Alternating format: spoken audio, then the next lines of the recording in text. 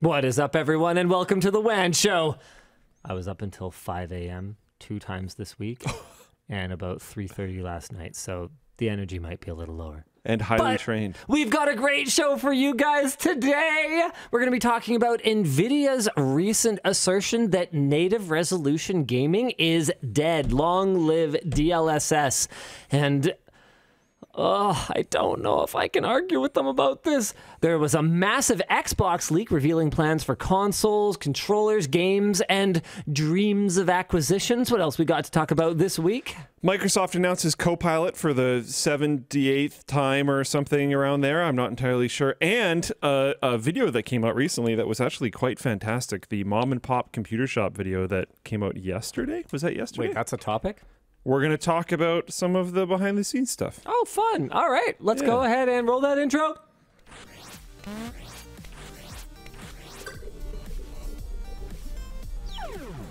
Yeah, and they're still totally screwed up.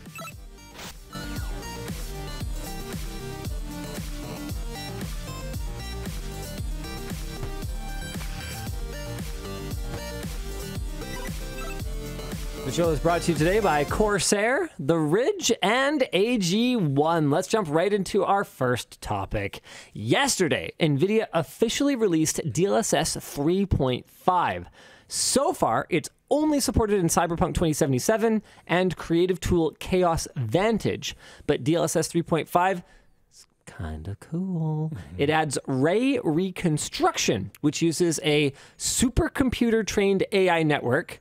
So buzzwords. An AI network. Yeah. Then. Cool. To generate higher quality pixels in between sampled rays by recognizing lighting patterns from training data and recreating them during play. NVIDIA claims an 8% frame rate boost in Cyberpunk 2077 over DLSS 3 and also claims that it is less demanding on the GPU, though that has not been quantified.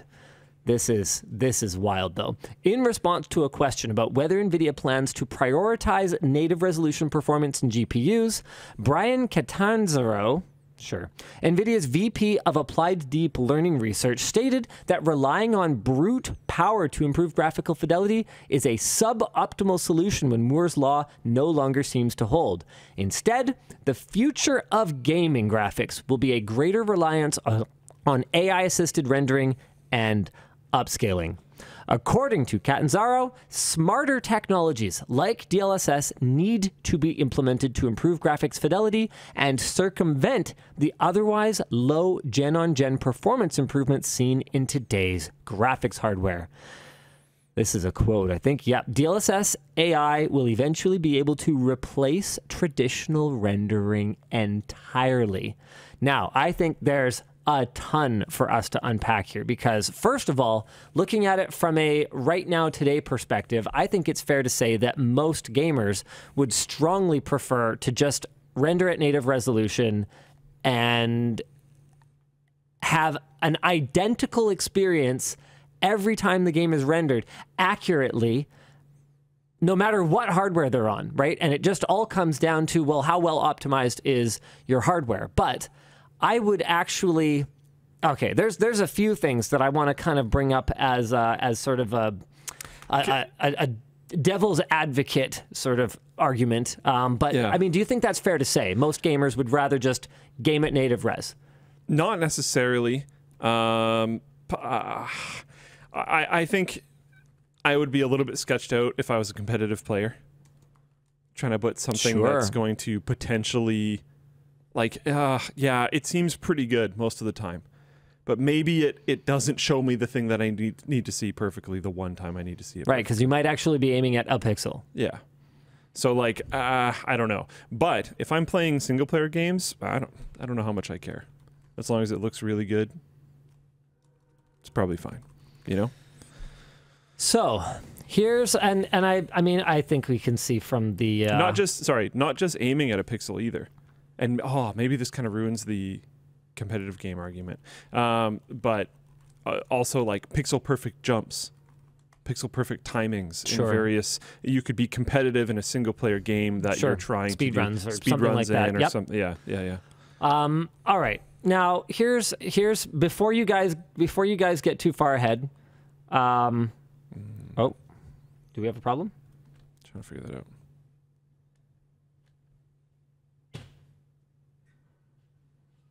Seems like maybe just float plane back. Not sure. Okay, cool. Before we get too far ahead of ourselves here, it at least seems like the chat is mostly on the same page as my sort of perception of the situation. They would rather not rely on these AI upscaling or machine learning solutions. But can I just make a small point? In game development, how often is it that we are seeing hacky solutions that are implemented in order for us to achieve playable frame rates? You know, whether it's, man, I remember doing this, going down this rabbit hole into how reflections in the scope of a rifle are done in traditional gaming versus path traced or ray traced gaming, where the kind of hacky solution where they basically create, I forget exactly what it was, but the way that they could do that with a minimal performance impact and still have it seem relatively accurate just absolutely blew my mind. What is the difference there? That's kind of my question to you. What's the difference if it's implemented at a driver level by an NVIDIA or an AMD versus if it's implemented game by game in order to optimize the game? Your thoughts?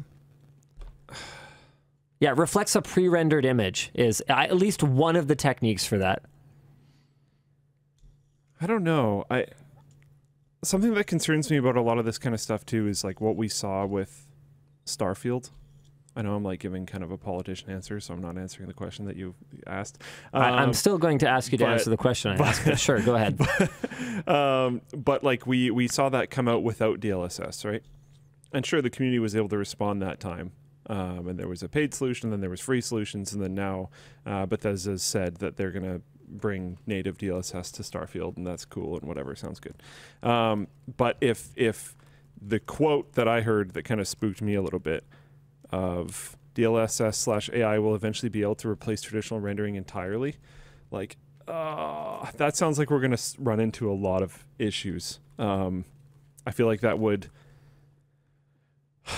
bring problems in relation to like abandonware dead games that you can't play anymore because there's like some weird thing going on with how it was expected to work at one point in time, but now our current rendering paths are different. I also think that there's a lot of potential for really not cool combat between the various companies that have their various proprietary solutions that are trying to sponsor a game, and then they try to, you know, line pockets to get them to not actually include certain solutions, so it's basically unplayable on whatever graphics card, and then like the performance difference between brands ends up being really dramatic depending on the company and the partnership that they had with the GPU company, stuff like that. I mean, whether the anti-competitive stuff happens or not, it's not like we haven't seen similar things in the past. And I don't necessarily know if it's going to be any different than, you know, your TressFX and your Hairworks and your PhysX and all the different things that we've seen over the years. And can I again play devil's advocate again here and say, okay, but what if the AI assisted version is just legitimately better? Seeing what they can do with the amount of die area on a modern GPU that is dedicated to this machine learning processing, going through these trained models, if that advances at a faster rate than just raw GPU grunt, I mean, could we see a game developer be able to design like this? You remember this, right? NVIDIA Canvas. Yeah. I mean, obviously, this wasn't being done in real time at, 60 to, 500 frames per second when they first showed it off. But I think it's pretty clear that in the machine learning space, we're seeing a development or an advancement curve that is much faster than traditional GPU raster rendering. So with that in mind, is this a better way? I think it kind of already is, because even with 3.0. Because we're already in a situation where we are. It's clear that 4K is kind of the final frontier for you to have any hope of high refresh rate gaming. I don't foresee, and you know what? I'm probably going to end up eating these words at some point, but I don't foresee a reason. I don't foresee any need for us to drive games at significantly higher resolutions than that natively, because you have so much data to process at 4K that you could upscale it, not infinitely, but wow, a lot. Yeah. Yeah, and just the general improvements that you get from it are something that we've recommended people use for quite a while now. So like, yeah, I don't know. So okay, so I see 4K if it's as that much better now. Basically the end of that, which is almost kind of an argument against my point, in that if we're not trying to push resolution higher, well, then the obvious answer is to push visual fidelity higher. But then looking at Starfield. What's that technique called where they actually scanned real objects in order to get the texture quality super high? Sorry, say again? They scanned real world objects in order. Yeah, I feel like Dan is going to know photo something. Photogrammetry. Photogrammetry. Yeah. So if you could just create all of your in-game assets with photogrammetry and then just run basically almost like a mocap sort of equivalent, or like a proxy footage equivalent, where you're actually rendering with markers essentially, and then your GPU is just interpreting. It's almost like compressing the entire asset library of the game in a sense. Like, you kind of get what I mean, right? Yeah, but that because we're coming back to this. That seems even more concerning for multiplayer games. And like, there's been this, like, what about destructible environments in multiplayer games using that setup? As long as you, well, actually, hold on. That could be a way to make destructible environments manageable from a performance standpoint. Because if you've got this material and you've assigned characteristics to it, then all you need to do. So the geometry isn't done that way. Yeah, so you can, all you textures. have now, you can spend all that compute on geometry, and then the textures, or like the unique scarring of the surface or whatever. Yeah, that might differ from one player to the next, but it'll be probably reasonably close until, you know, someone discovers that if you wear an all blacked out, you know, suit or something like that, and you happen to stick close to like where explosions where you can hide or something, you know, but what's the difference, Luke? People are already exploiting everything anyway. Yeah. So it's just a new thing to do, right? Like, you know, don't pretend, you know, your hands are totally clean. I see you and Joe playing Tarkov with your second monitor with your Discord, seeing each other's viewpoint. Like, that's not technically the way it's meant to be played, but realistically, everybody else who's squatted up is doing it anyway. So, okay, fine. Then at a certain point, it's not like unfair. It's get good. Yeah. If you don't hate the player, hate the game. Yeah, I just see like, dress in black. Sometimes you'll see engine demos, and those engine demos will like look really sick. The fidelity will be super high. Yeah. But then you start kind of diving more into it, and you start figuring out like, okay, creative modding from the community in this engine is like not going to be a thing for XYZ reason. None of these environments are destructible.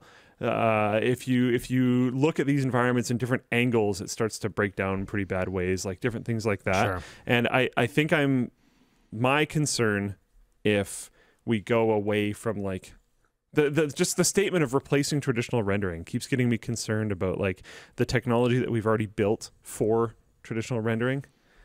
Abandoning that and going forward, I feel like is going to have pitfalls that we don't necessarily understand, that I don't understand. in regards to the games that we can necessarily make. Maybe I'm just completely wrong about this. That sounds good to me. Hopefully that's right. But I mean, I think once we resolve a lot of the copyright and intellectual property ownership issues around AI generated assets, if anything, I mean, maybe I'm just coming at this from a layperson's perspective, right? Like, I don't do game development, but honestly, it seems to me a lot easier. Yeah, probably.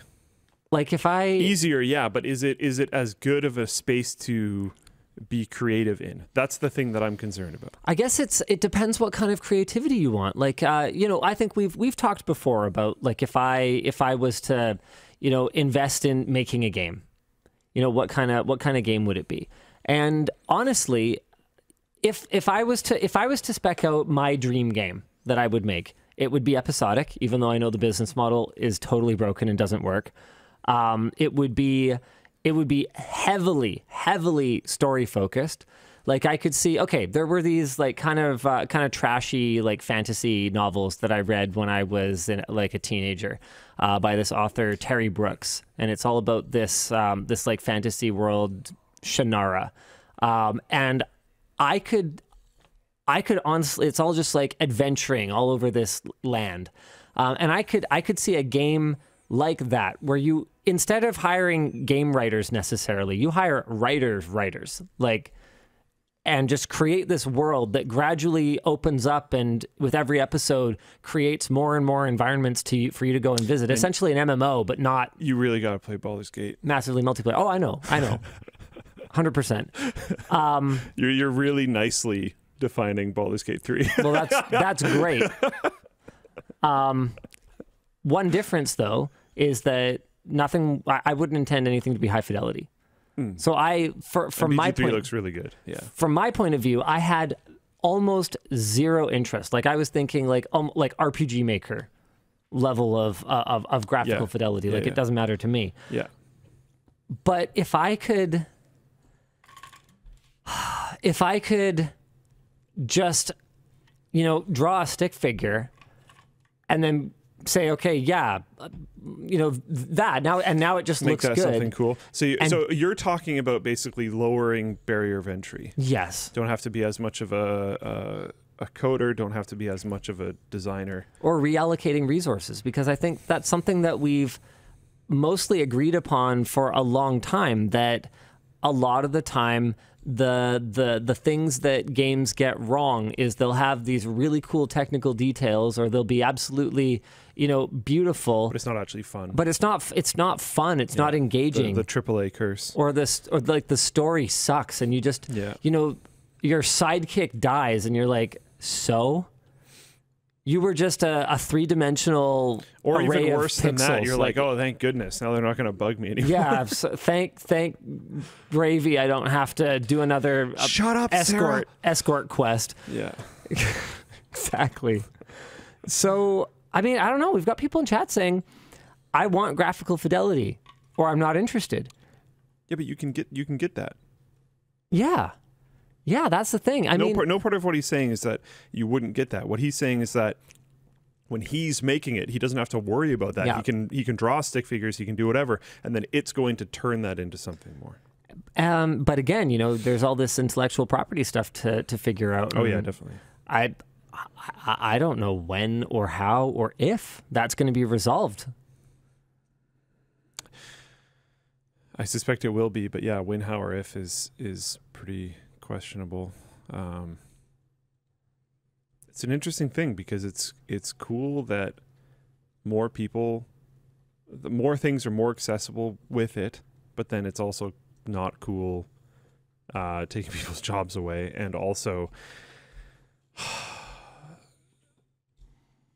it's real good at getting something that's going to be acceptable to a decent amount of people, but it's not real good at making masterpieces. No, that's fair. That's totally fair. And like there's this old story of, where is it?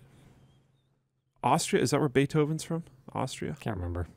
Wherever he's from, if I remember correctly, this could just be not even a true story. So Great. Watch it. Here comes fake story time. Totally might be. I'm really glad that we have a show for this. Forever ago. It might have even been a different composer. Yeah, I don't know. Okay, so you don't know who, you don't know where. I don't know if you don't know exactly when. You have no idea if it's true. Why don't we just say Luke's about to make up a story? Yeah. Okay, tell us a story. But it was basically every school in that country had a grand piano. Yeah. Because they're like, you never know when the next version in Luke's fictional country. Okay, yes, carry on. every school had a grand piano because they wanted the opportunity for if another person like this came around, that they would be able to realize it. Okay, cool. That's a really neat idea. Yeah.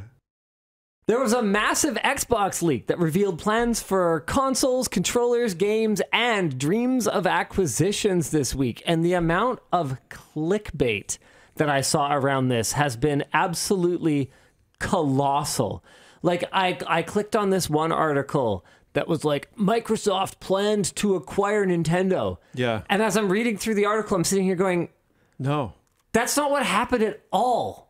Yeah. I clicked it because I went, well, surely they couldn't be stupid enough to think that like the government of Japan and Nintendo itself would what for money like sell out to Microsoft. Like it's not even conceivable.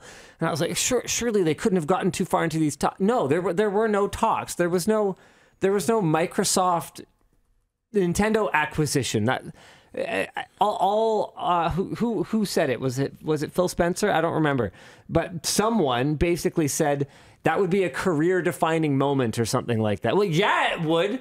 That would be an industry-defining moment if Nintendo's been around for like, what, 150 years or whatever it is. Hey, Linus. Got what? Wouldn't it be sick if we acquired Mr. Beast? Yeah. There. So news. Here comes the Dexerto article. Yeah. You know, Linus almost acquired Mr. Beast. Beast Industries. Almost. Yeah, exactly. Almost happened. Feastables, more like tech tippables. That's our new chocolate bar, the Quick Bits. That's not bad. We've Quick Bits for like a bagged snack. We wanted to do a cereal at one point. That'd be pretty good. I know, it's a really good name for a cereal. Oh. Yeah. Dang. We also have LinusCatTips. Quick bites and quick bits in the production queue. Do you know what LinusCatTips are? No. Okay, so I want to make like a cat teaser. Oh, a cat toy. Yeah. And then it would have interchangeable tips, and they'd be doesn't matter. Oh, yeah, man. I'm really sorry. Anyway, a Microsoft employee appears to have mistakenly uploaded a large trove of confidential documents, both redacted and unredacted, to a legal court website used in the trial between the FTC and Microsoft. This has resulted in what is possibly the largest leak of Xbox-related information to date, most of it from 2020 and onward. On the hardware side, Project Brooklyn was a diskless Xbox Series X refresh, and Project Elwood, an equivalent Series S console that were scheduled to launch in fall 2024. Oh, I shouldn't say was. I mean, maybe. Anything leaked could be, could not be. You never know. Things can be developed really quickly sometimes, and projects that seem like they're just about across the line can get axed, so who knows. A next-gen hybrid cloud console that uses both local and cloud processing is scheduled, allegedly, for 2028. That is actually farther out than I expected. Really? Yeah. I mean, looking at how hard they were pushing the cloud with Xbox Series X, I thought... It sounded like they're going to do this with Series X. Yeah. Sebile, an Elite-style controller with haptics that double as speakers, a lift-to-wake feature, and direct-to-cloud connectivity similar to Stadia. Man, this is cool. One document showed a mock-up of a first-party Xbox handheld, but handheld was listed as not in scope for first-party on what can only be described as a funding pyramid. What? Huh?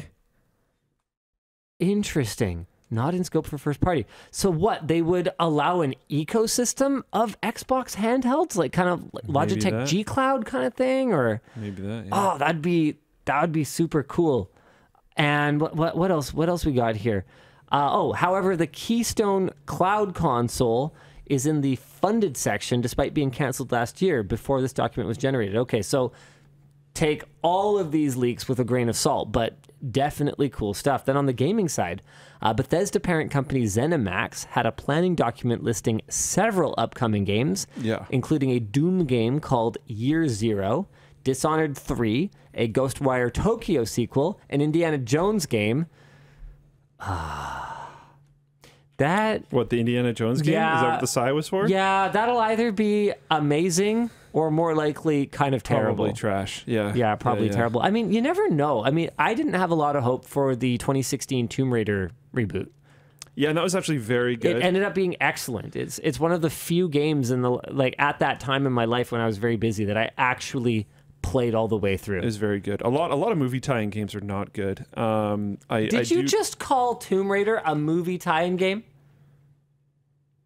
Is it not? I didn't play the ones when we were really young. Was there no like super old school Tomb Raider movie? I know the newer Tomb Raider movie was not good, but I thought those were like remakes of some super old thing. Gonna quietly ask you to leave. I don't know. Honestly, I just don't care. But I was gonna say Spider-Man. My actual point wasn't Tomb Raider. It was Spider-Man. Came out and was actually surprisingly good. I thought that was going to be terrible. That's also not adapted from a movie. Yeah, it is actually. Obviously, originally there's the comic books, but I'm pretty sure the game is based on the movie, is it not? Yeah, so nice try, bucko. Sort of. Moving on from... Not sort of, it's specifically pulled from the movie. People are so mad. I'm totally twisting what he's saying to make it so much worse than it is. And they just dove right with you, I'm just glad awesome. They're mad at you for a change. Yeah, that's I'll take that. I'll take that too, to be honest. Moving on from there, there's remasters of Oblivion and Fallout 3, which... The remaster. Yeah, the Oblivion. Movie. The Oblivion movie. The Oblivion movie. Yeah. Yeah, it's based on Oblivion's a comic book. It's based on the Elder Scrolls. Yeah, graphic novel series. It's called the Elder Scrolls. It's from a comic. It's from a scroll. Yeah. A lot of them. They're old. They're multiple scrolls. Come on. Buried in a vault. The move to remaster Oblivion, I honestly think is really weird. Really? Why? Because of Skyblivion. And I honestly bet you at this point, Skyblivion will be better than the Oblivion remaster. So then they just issue a cease and desist? So that they can sell Oblivion remastered? I think that would be honestly hard for them to do because it's a mod of Skyrim. Given how precarious their relationship with the modding community seems to be. I think that would like kill it. Yeah. Because this has been such an incredibly long-running project from people that are seen as very good members of the community, you know? I don't know. I think that would be really bad. But to me, like especially because Skyblivion is the furthest along one, because there's what is the Morrowind called? Morrowind one called? Elijah's in the chat. Boomer Scrolls. Wow, cool. Stop. Yeah, Skywind is the Morrowind version of that project, which, as far as my understanding goes, is not anywhere near as far along as the probably Oblivion more challenging. Was. Oh, I'm sure. Yeah. Business stuff from executive emails. By at least 2020, Microsoft apparently had write-ups outlining the potential value of acquiring Nintendo and Valve, though they apparently saw no means to do so. They were likewise interested in purchasing the U.S. branch of TikTok and Warner Brothers Interactive.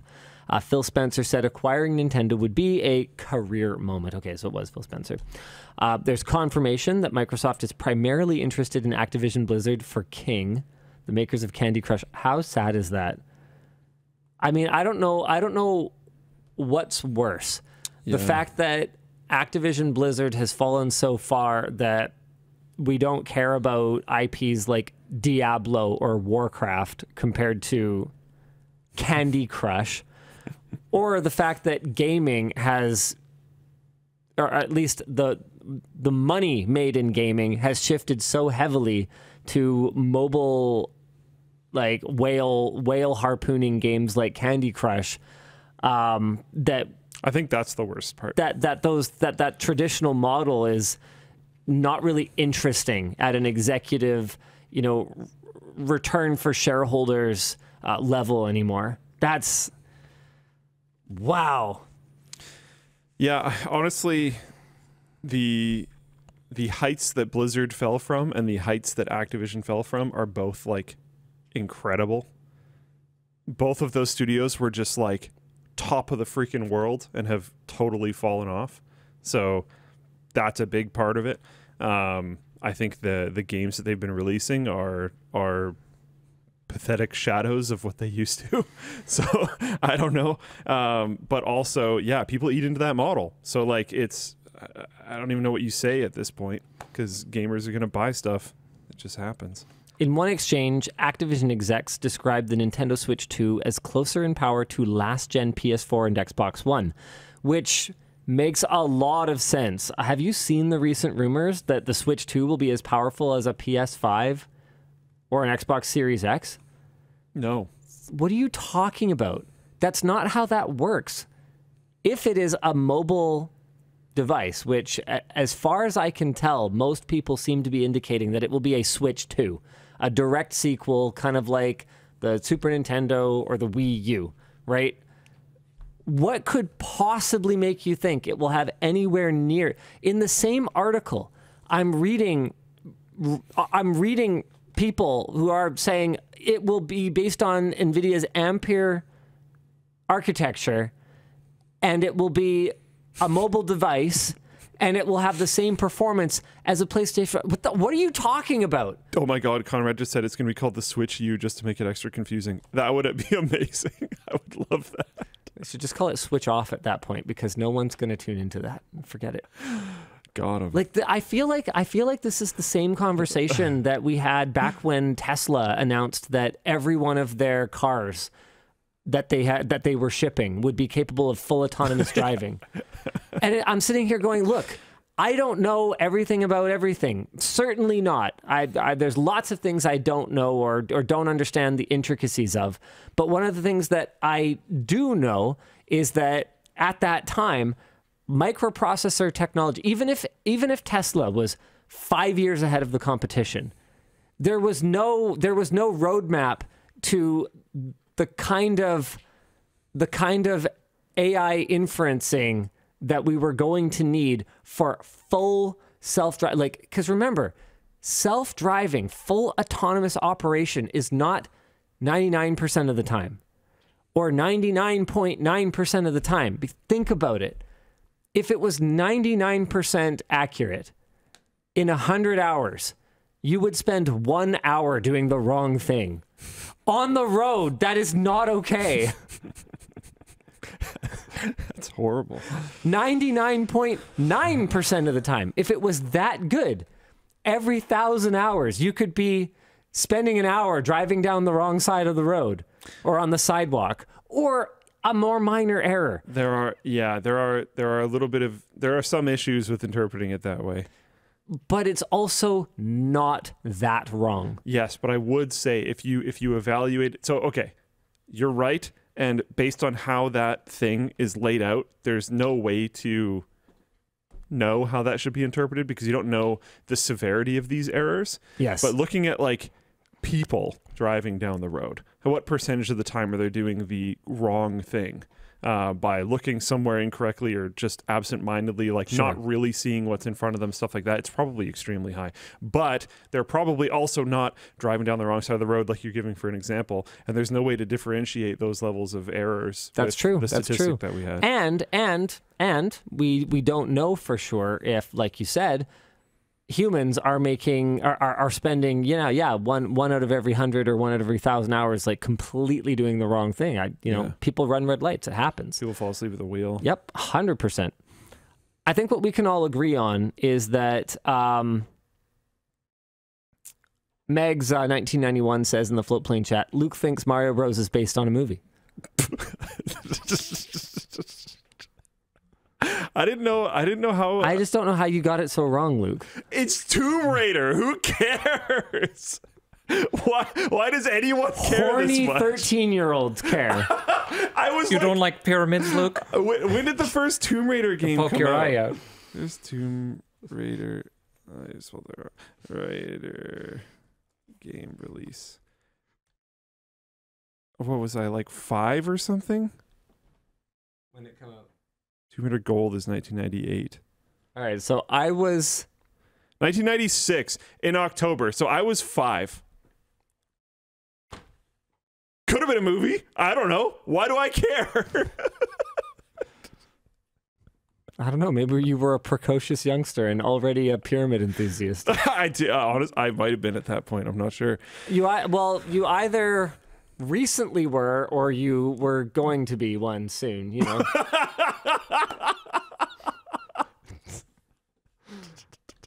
It is interesting that there's a bit of a gap there. Yeah. So we ended up talking about nursing Luke. I'm sure nobody had that on their bingo. This is pretty interesting. Someone in Floatplane chat linked me one of the leaked versions of... Oh, this isn't working anymore since we restarted. Stream Deck's broken. Can't show you my laptop, but it's one of the leaked documents. It says gaming. There's a picture of Master Chief because, of course, there is. Then it says gaming devices. Oh, there we go. Yeah, gaming devices path to 2030. Console business is the foundation. Damn it, Microsoft. Consoles are considered a key health meter for the brand and will continue to drive majority of revenue and subscribers into 2030. Wow. New endpoints are the... So I feel very unimportant right now. Yeah, me too. This is the interesting part, though, is like they kind of shift immediately after saying that. So they say, consoles are the foundation, this is the health meter, all that kind of stuff. And then they say, like, to get to 100 million members, though, unlocking new off-console endpoints and improving the experience will substantially grow subscribers over the next 8 years. Okay, so which one is it, Microsoft? Exactly. That's an interesting, That's a bad presentation. point. To be fair, I think they're saying it's the foundation, this is our majority, that type of stuff, but we need to... Right. So they're saying that to build a pyramid... They have to have a lot of consoles, and then they have to have a sharp point of endpoints. Yeah. And then they turn it on the side. Yeah. And they have two of them. Controller becomes the hero is point number 3. The new Xbox controller is the only thing you'll need to play on every new device. This new low barrier of entry will fuel subscriber growth. So subscriber growth. So they're just talking about like Game Pass. Yeah, that's it. That's all they care about. That's it. Game Pass, baby. Yeah. Personalization and customization. Personalization and customization continue as a hardware strategic advantage and a key profit driver and customer delighter. Never heard that word before, but it sounds good. Yeah, I've heard like delighting customers being... Yeah, but delighter? A customer delighter. Yeah, I don't know if I've heard of a customer delighter before, but I also don't spend a ton of time in gentlemen's clubs, so... Yeah, or pyramids. Sustainability and accessibility. Continued progress towards reduction of carbon tax impact, re-energizing our journey of inclusion. Personalization. It's interesting to me that they would think that personalization is a strength of Xbox. They do... no, it doesn't. You got to send us back. There we go. They do push their custom controllers a lot. Yeah, but why and not honestly, I think a lot of people buy them. Why not the console, though? Customization of the console itself. Yeah, like look at how Sony's doing with the PlayStation 5 dark plates or whatever their first party one is called, the dbrand thing. Like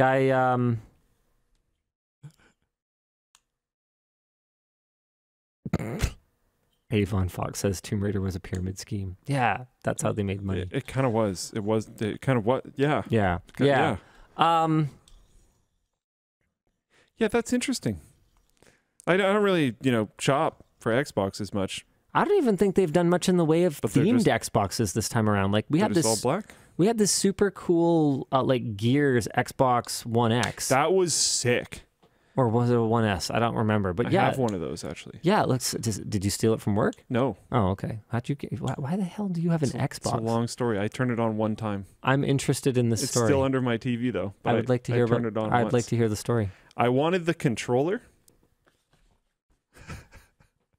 So we found his weakness. We found the thing that will make Luke spend money. No, I didn't buy it. Oh my God. Okay. Carry on. I wanted the controller. So I had the red I should have known better. Gears controller that I probably stole from work.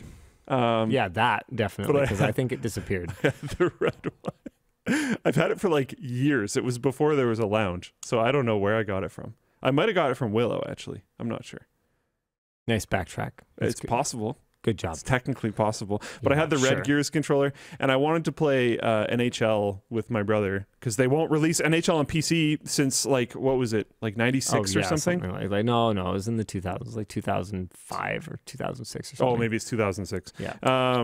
But yeah, they haven't released NHL on PC in forever, so my brother and I wanted to play on Xbox. And I didn't really want to buy an Xbox, but I had plans of how we could play an NHL game on the TV. Don't worry about it. Through cloud streaming. Sure. But anyways, I wanted more Xbox controllers, and I couldn't find getting just the Gears controller, because that's all I wanted. I didn't actually want the Xbox. So I reached out to a contact and was like, can I buy just the controller? And then they sent me the whole thing. I didn't know they were going to do it. So you leveraged your, contacts here. I did not meet this person through work.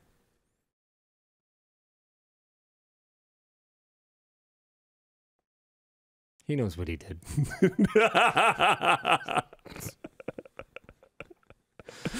Okay, so you have an Xbox it's now. It's turned on once. Well, no, I've had it for like 4 years or something. Yeah, they got a really great value out of that. Yeah. Yeah. Okay. Yeah. Hey, I mean, the good news is it can never, red ring of death if you never turn it on. Well, okay, because I know that's not an issue with the series. You'll even remember Xbox One S or whatever. Remember I got that TV? Yeah. The TV was more or less also so that I could like have people over. Oh, right. And then that was that was a week before COVID happened. Yeah. How'd that go for you? Now I'm not even the one that uses the TV anymore. It's like exclusively my girlfriend. I don't ever use it. I think you had an inkling that was going to happen at the time, though. I did. Yeah. Because you were like, yeah, I don't care about the TV, but this is the good one, right? I'm like, yeah. And you're like, okay. Yeah. That's exactly how it happened. Yeah, okay, that makes sense. I did zero research. I called Linus like on the way to the store and was like, tell me what to do. Hey, it's a good TV. It's great. It worked. It worked quite well. You bought it at a good time because basically there was some huge sale. You've got 4K 120 hertz. You've got HDR support. You've got variable refresh rate with like G-Sync compatibility or whatever. So you've got basically everything you need, and all that's happened since then is they've gotten a little bit brighter, basically. More color gamut, more brighter. They are better. The newer ones are better. But if you are using them anytime other than during the day with sunlight coming in, the newer ones are better. But man, are you ever having a lot of the experience with, I think it's like a C2 or something that you have, C1? I don't remember. I don't remember. You'd honestly probably remember better than me. Man, it might not even be. No, it must be like a C10. Yeah. Oh, that sounds more correct. It's probably a C10. Yeah. That sounds more correct. Yeah, because they started over. Oh, really? Yeah. So there's C8 and 9 and 10 or whatever. I can't remember if there was a C in the 8 generation. Luke thinks WAN Show is based off WAN Show Bingo.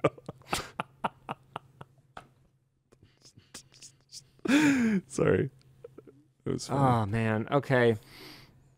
Anywho, Dan, we don't know what to do because you don't have the cue cards up. Yeah, I lost everything. What is next? Oh, hey, my buttons work now, though. I fixed the buttons. Look, it's Dan. I just fixed the buttons. It's flustered Dan.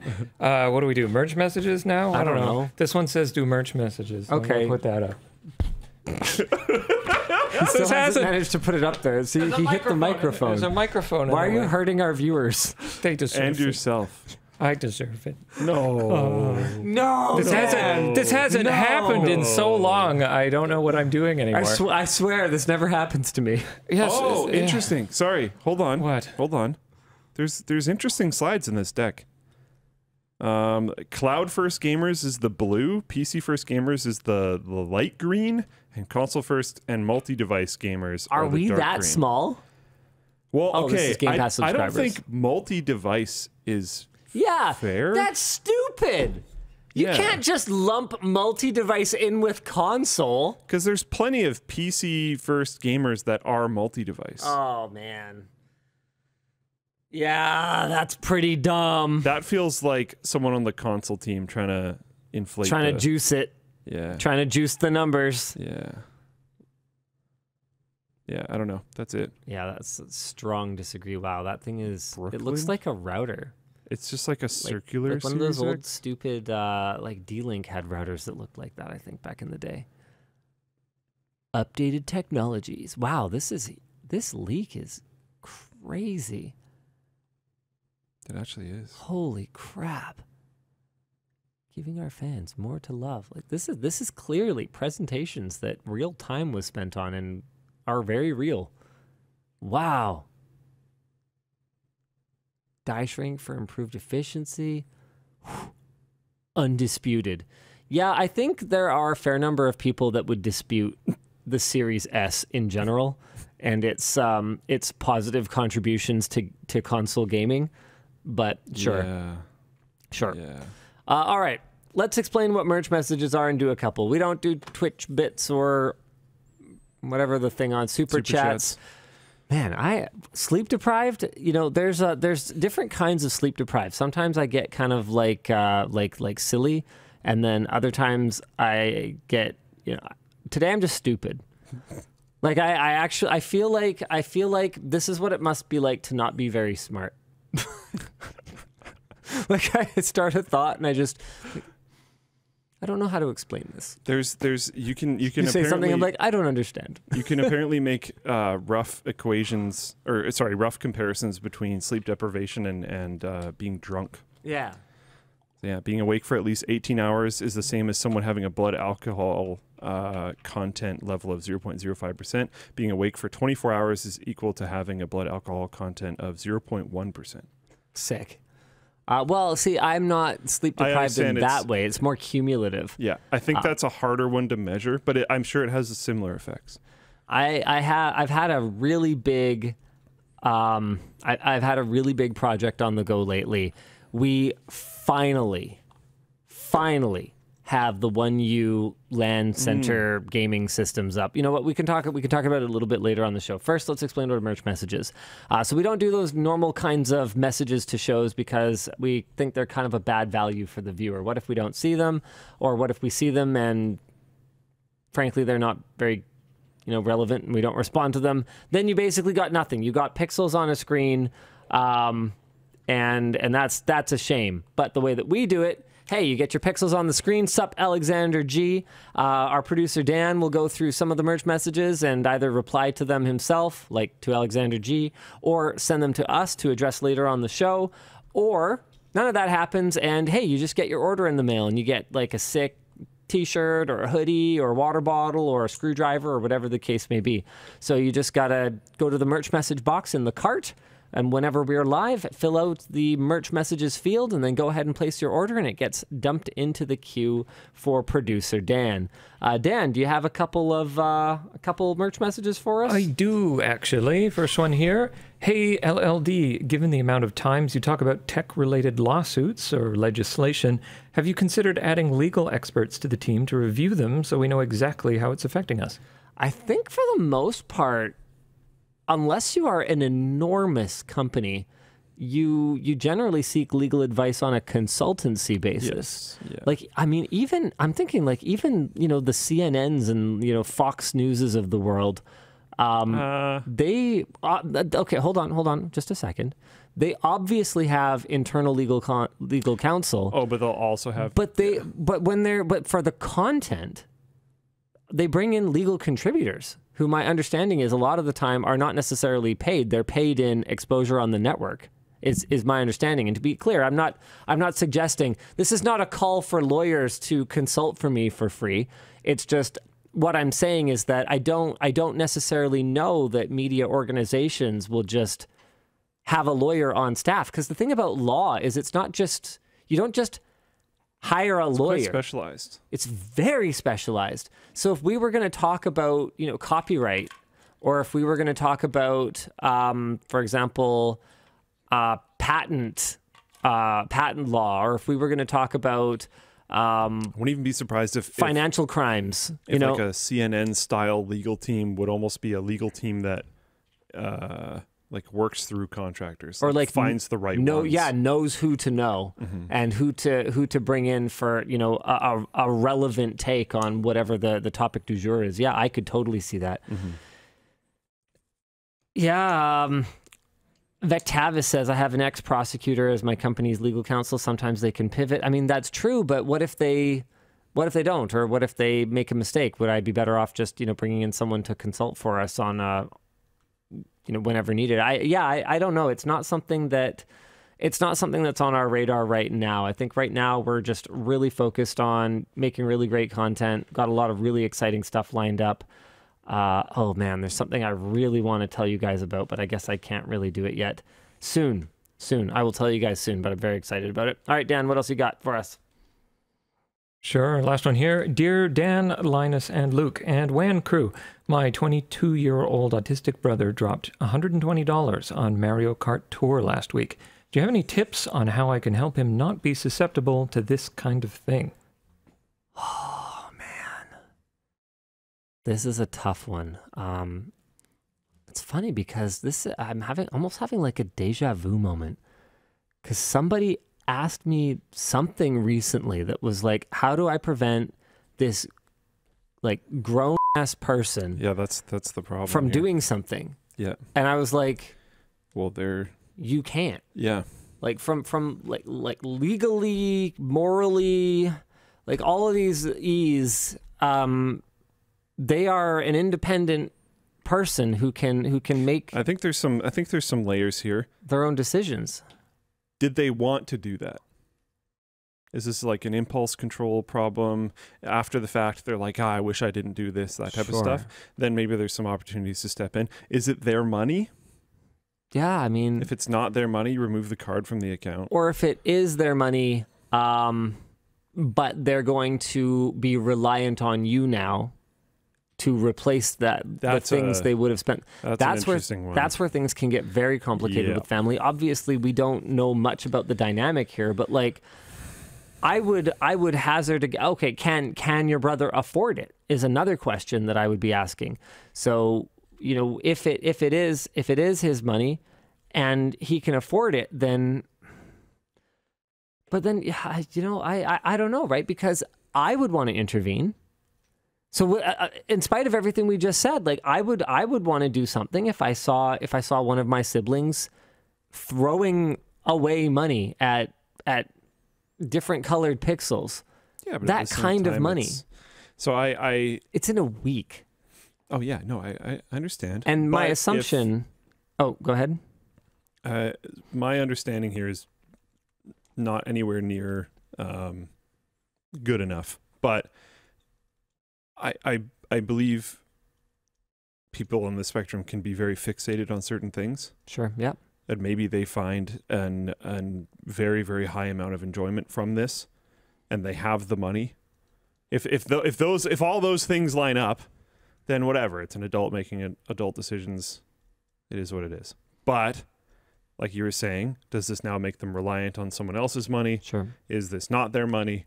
Is this all these other different types of things? And did they want that to be the reality at all? Like, this might be a situation where they came to this person who sent in the merge message and like potentially asked them for help. We don't know how regular of an occurrence this is. That too. Maybe this is something where this is not the first time that they've spent, $100+ on a mobile game, essentially, right? Mm-hmm. I personally, I find that adding steps to things is like really beneficial to make you not do it. Sure. Like a money spending hack that I know a few people that have done is they'll stop carrying certain cards. Yeah. And just carry cash. I took the Twitter app off my phone.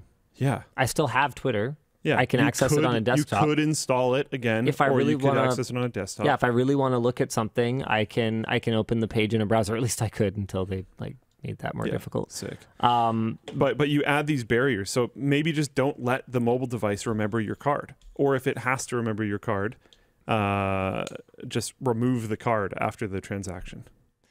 Yeah, Nighttime Astronaut says it's predatory from the company. I'm a disability advocate and I'm neurospicy. We are targeted by ads purposefully. Yeah, that's... I'm sure that's a thing. That's nasty. I'm also totally convinced that's a thing. Yeah. Oh, I mean, there's fully believe it. There's no question in my mind that that's a thing. It's just, it doesn't change that from a legal standpoint, this is a grown adult. Yes. And you can't tie someone down and go like, no more Mario Kart Tour. Yeah. But yeah, I mean, other than just here's a weird potential idea. Sure. Try to get them hooked on a different Mario Kart that doesn't have microtransactions. But that's the problem, is it's not as hooking. The gacha mechanisms are not built into those games. Yeah, but they're still fun. I know, but it's... Give it to Mario Kart 8. It's a great game. It's different. Oh, my goodness. Yeah, no, it's different. It's not the same thing. Show some enjoyment. Play it with them. Have fun. I don't know. Yeah, that's a good point. There isn't a substitute for spending time together. Yeah. So like maybe I don't know. This is possibly not fair, and I'm volunteering this person's time, but that's probably the approach that I would try to. If I saw that someone that I knew and cared about was having a toxic relationship with something, I would try to help them go in a different direction, but not make them, but just make it voluntary. Like, hey, you clearly really like Mario Kart. You're playing this version of it that has gacha microtransactions. That sucks. I'm down to play Mario Kart 8 with you. Do you want to go play that? Let's get all the unlocks in the game, because you can unlock all these different kite things and wheels and all this kind of stuff. Let's focus on doing that. Let's do it together. And then you go play that together, and then they get hooked on that game, and it's potentially a little bit better. I don't know. Just an idea. It's unfortunate, but yeah. I don't know. I don't have a way to solve this. I mean, I see people kind of talking through different possibilities in the chat. And, you've got the, government regulation is going to be one that's always going to be a controversial topic in these things, right? Because you've got advocates on the one side saying, we need regulation. We need regulation because these companies are just going to exploit vulnerable people. And then you've got people on the other side going, look, we can't regulate ourselves into a nanny state. If a grown adult wants to buy a product or service, why shouldn't they be allowed to buy a product or service? And I think there's compelling arguments both ways. I don't think this is a simple black and white issue. And I'm reminded of the news. I think this was also this week. It was either this week or last week that Neuralink is looking for human volunteers for early implants. Yeah. And I'm kind of sitting here going, these are going to be grown adults, hopefully, of sound mind and body, who are making the decision to be guinea pigs for their experimentation. Should this even be legal? And it's like, I guess. I mean, it's your body, but I mean, in some parts of the world, isn't suicide technically illegal? I don't think there's what does that mean? Well, I don't think there's a punishment for it to the person who is dead, obviously, but it can affect things like, for example, your insurance. I know that. I don't know that it's the illegality that would affect that, but if you kill yourself, you don't get the insurance payout. Yeah, Noodles, it says in the chat, in the U.S., suicide is illegal. Huh. It's like, okay. We'll put you in jail. Yeah, it's illegal in the UK too, says Night Pause. What does it mean? So is it just an insurance thing? Because apparently it's illegal so the police can get involved without a warrant. That's interesting. Ian Xmas says gambling needs to be monitored and controlled. I mean, sure, but where's the line, right? Like, look how... And was it gambling? Look how long it took to regulate, like, smoking, what's the name of this example. game again? Mario Kart what? Mario Kart Tour. Mobile game.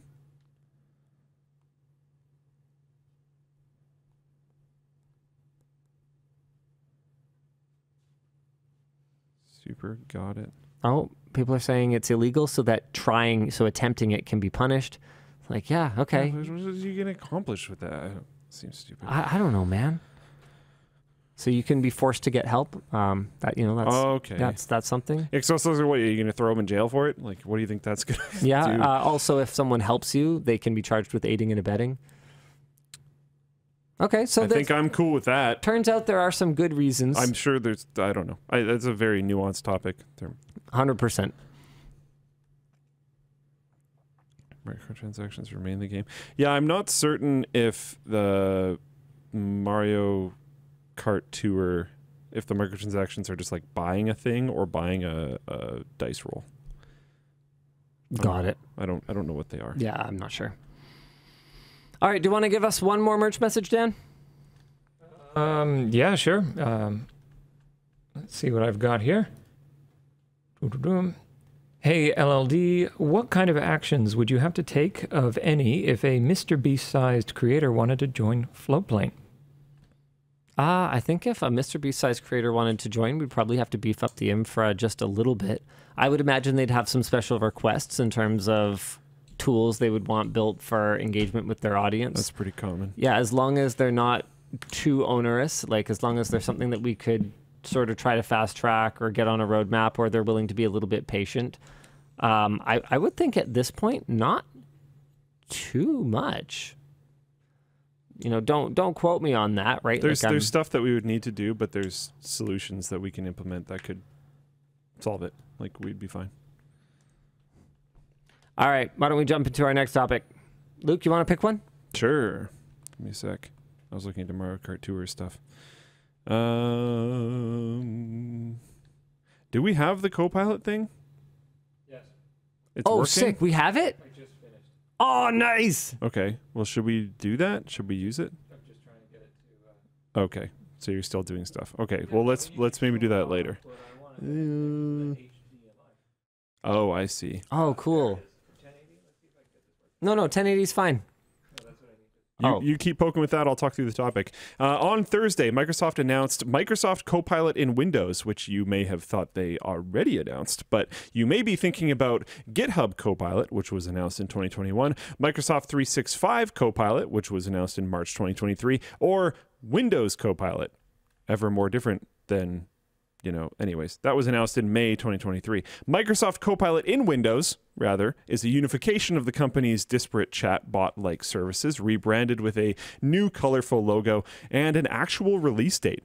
This Tuesday, September 26th, finally, a release date on any AI product is fantastic. The feature will roll out in Windows 11 in its early form, accessible through the Windows plus C key keyboard shortcut. Okay, I'm not gonna lie. I'm actually very excited to try this right now. No, this is interesting. Dan has a laptop for us because we've had a lot. He's putting it on the floor.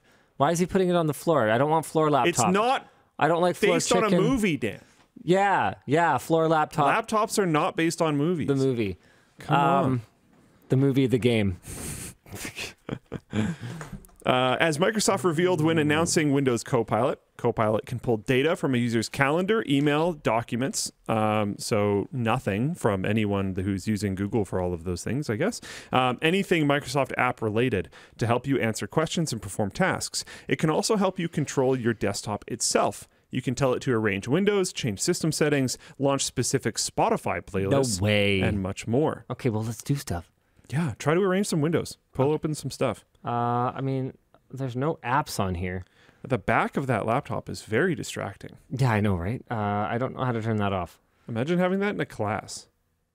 I mean, I think that's sort of the point. You just piss off the teacher? Just peacock super hard. Yeah. Just tape over it. Wow. I put a new button on your deck there when you want to switch into the laptop.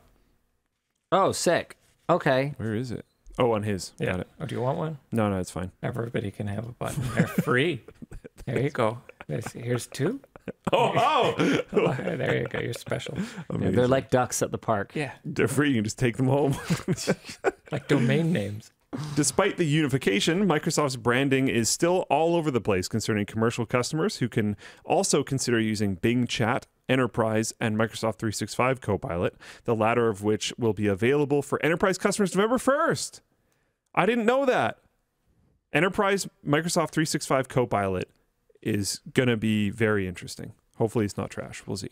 OpenAI also announced DALL-E 3, which the company says does a lot better than other modern text-to-image systems at not ignoring words in prompts. It can also actually generate text in an image properly, as seen here. And then there's a little example that I'm going to jump to.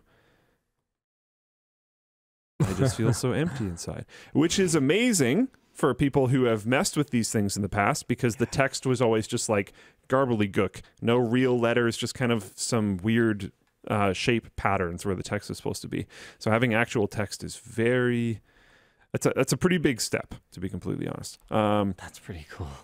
Data Economy fed OpenAI's demo prompts into Midjourney and compared the outputs, and it's pretty close, apparently. We're going to check that out as well. Like this. Let's go to the beach and find the right hermit. Close-up photograph of a hermit crab nestled in wet sand with sea foam nearby, and the details of its shell and texture of the sand accentuated. Yeah. I don't know if this is a hermit crab. I don't know what a hermit crab looks like, to be honest with you. Yeah. Oh, okay. Yeah. Oh, and that's from DALL-E. And Midjourney's on the right. Huh. Okay. I don't know how many examples there are. Here we go. Dancer's Desire. That's a really long prompt, but they actually do look pretty similar. One is just like facing us and the other one's facing away. Sheesh. Photo of a lychee inspired, I think that's how you say that. I don't know. Inspired spherical chair with a bumpy white exterior and plush interior set against a tropical wallpaper. Huh. Quite similar. Man, every time I play around with this stuff Wow. or look at it, I am just kind of blown away. Potatoes. We know a thing or two about generating potato images on DALL-E. We do. Anyways, Speaking of potato, no, never mind. I'm not gonna tease that. oh wow, okay. Something I don't know what potato that is. related. That's all I can say. The DALL-E 3 DALL-E 3 is in research preview now and will be available to ChatGPT Plus and enterprise customers in October, and will, of course, be integrated into Bing and various Microsoft apps and services as well. Lastly, there were new Surface devices announced, all with very iterative upgrades. Business Insider and Windows Central say that this is part of the reason for former Surface chief Panos Panay's sudden departure this week after 20 years at the company.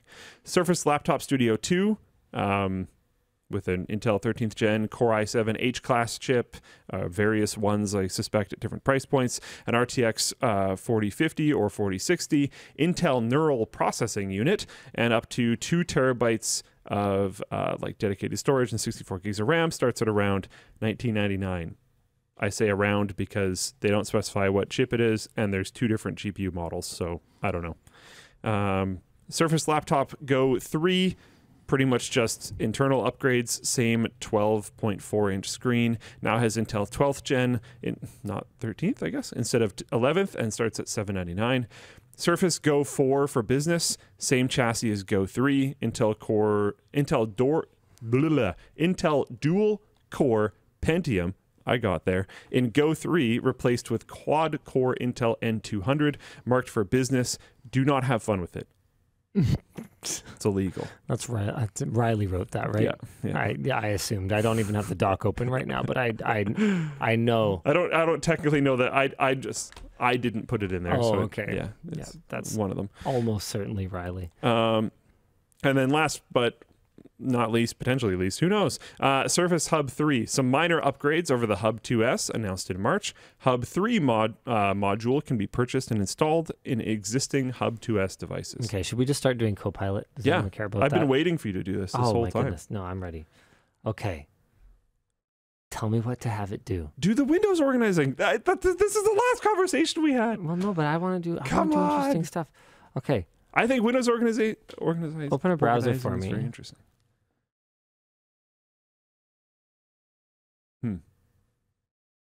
No, thanks. Can you open a good browser? Oh.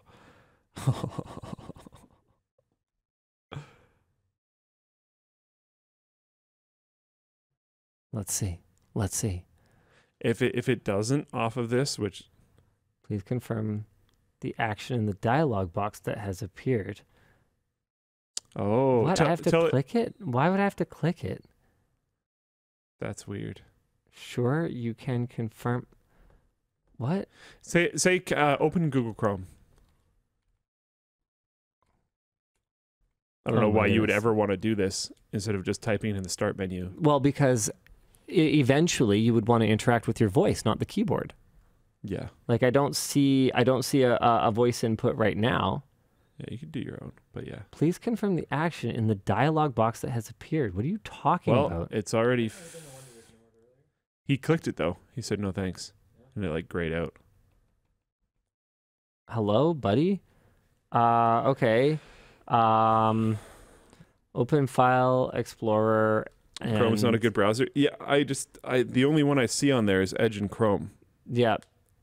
Open File Explorer and show me where my program files are. Is this going to do anything? I mean, yes. Yes, obviously. Click it. Oh, it grayed it out. Yeah, it grayed it out. It looks like it's duplicating. Did you click it? I tried. Well, it's grayed out. It wasn't grayed out originally. All right, the File Explorer is now open. You can navigate to the program files. It's hallucinating already. I don't want to navigate to that folder. Okay, well... I asked you to do it. In its defense, you're using it in the way that it's not... It should work the way that you're doing it, but it's clearly not intended to be used that way. I think you should start a new chat, let it dump so that it's not going to hallucinate as much. Open File Explorer and click the button properly. No, don't open... No, don't. No, don't close that. Fine. You're a bad pilot. Fine. It's just trying to co-pilot, but you're not being a good pilot. Open File Explorer. Okay, so maybe I just need to click it way faster. Well, no, you're just typing something new before you click it. Yeah, it's working. Well, why does that second dial? Sure, you can confirm the action in the dialog box that has appeared. And you've already done it. Yeah, I've already done it. What are you talking about? It has problems for sure. Okay, show me where my music is. Oh. I mean, theoretically, if I have a folder called music, then it should... I mean, sure, I guess so. Yeah. Oh, my goodness. No. Where's my music in File Explorer? Wow, this is pretty rudimentary, to be honest with you. Yeah, I think you need to start a whole new thread, though, because you're already hallucinating. No, I don't. Okay, fine. How do I new thread? I don't even see the... Here, maybe up here. Okay, so refresh. All right. Okay, fine. Also, I will say here that this is not the release version. We don't know that this is a release version or not.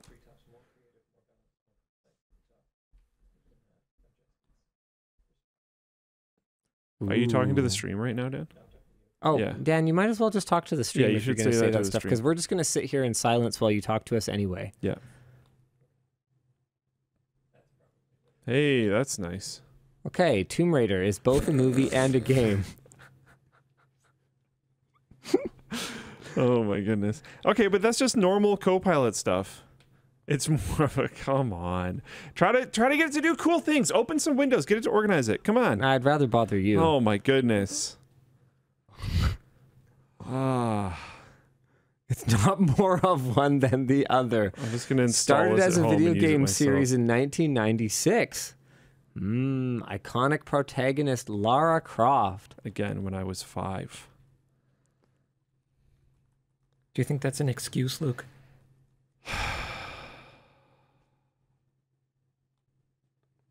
Is this enterprise? If you only get 4 prompts on free, like Bing, this would be useless. Well, I mean, he's also just not using it properly.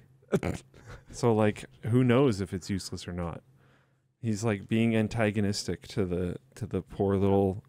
I'm not being antagonistic. AI. Yes, you are. It's presenting an option, yes or no. Click these buttons, and then you're not clicking it. Okay, fine. Well, they went away. They got grayed out. Because you typed something more. I shouldn't have to interact with my mouse for this. I agree, but clearly it's designed that way. All right, fine. So use it properly. Then I'll just type in what you want. You can criticize that it shouldn't work that way. You can criticize that it should work off of your texted response, but you can also use it properly at the same time. Come on, Mr. Reviewer Man. Tell me what you want me to have it do. I've wanted you to have it organize Windows literally this whole time. Okay, fine. Open Steam and open Chrome. And why would I want it to do that and organize their windows? I mean, what am I even... How could it possibly hope to do this for me? I don't know. Whoa! Yes. Oh, whoa. Yes.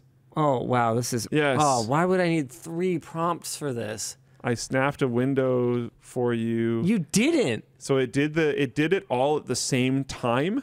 So the apps weren't actually open yet. Yeah, I'm the one making this bad, Luke. Thank you. That's very helpful. Well, no, at least we learned something now. What did we learn? That it sucks? We already learned that. Well, we learned that when you click things, it actually does stuff. So that's pretty cool. You didn't organize the windows. Oh, this is not how you interact with these things. Why not? Because it's just needlessly antagonistic. Oh, well, wow. It worked, smart guy. I'm sorry for the confusion. I can't physically organize the windows. It tells you how to do it! It also says it did it for you, and then I click yes, and it doesn't do it. I snapped a window for you. You can snap others beside it. Oh, Steam's open now. Okay. Can I close Steam without it appearing in my taskbar? Oh. I don't know. Can it do that for me? Can it close it to the system tray? I don't know if I'm not signed in, so I don't know if it'll behave a little bit differently here. How to close Steam without it? Okay, so it just searches for it. Okay, what are fundamental Windows things that it could do? Okay, so let's jump up to what it talks about. Okay. It can help you control your desktop itself. You can tell it to arrange windows, change system settings, and launch specific Spotify playlists, and much more. Can I find the original thing where it lists these features? And maybe I can find the more. With over 150 new features.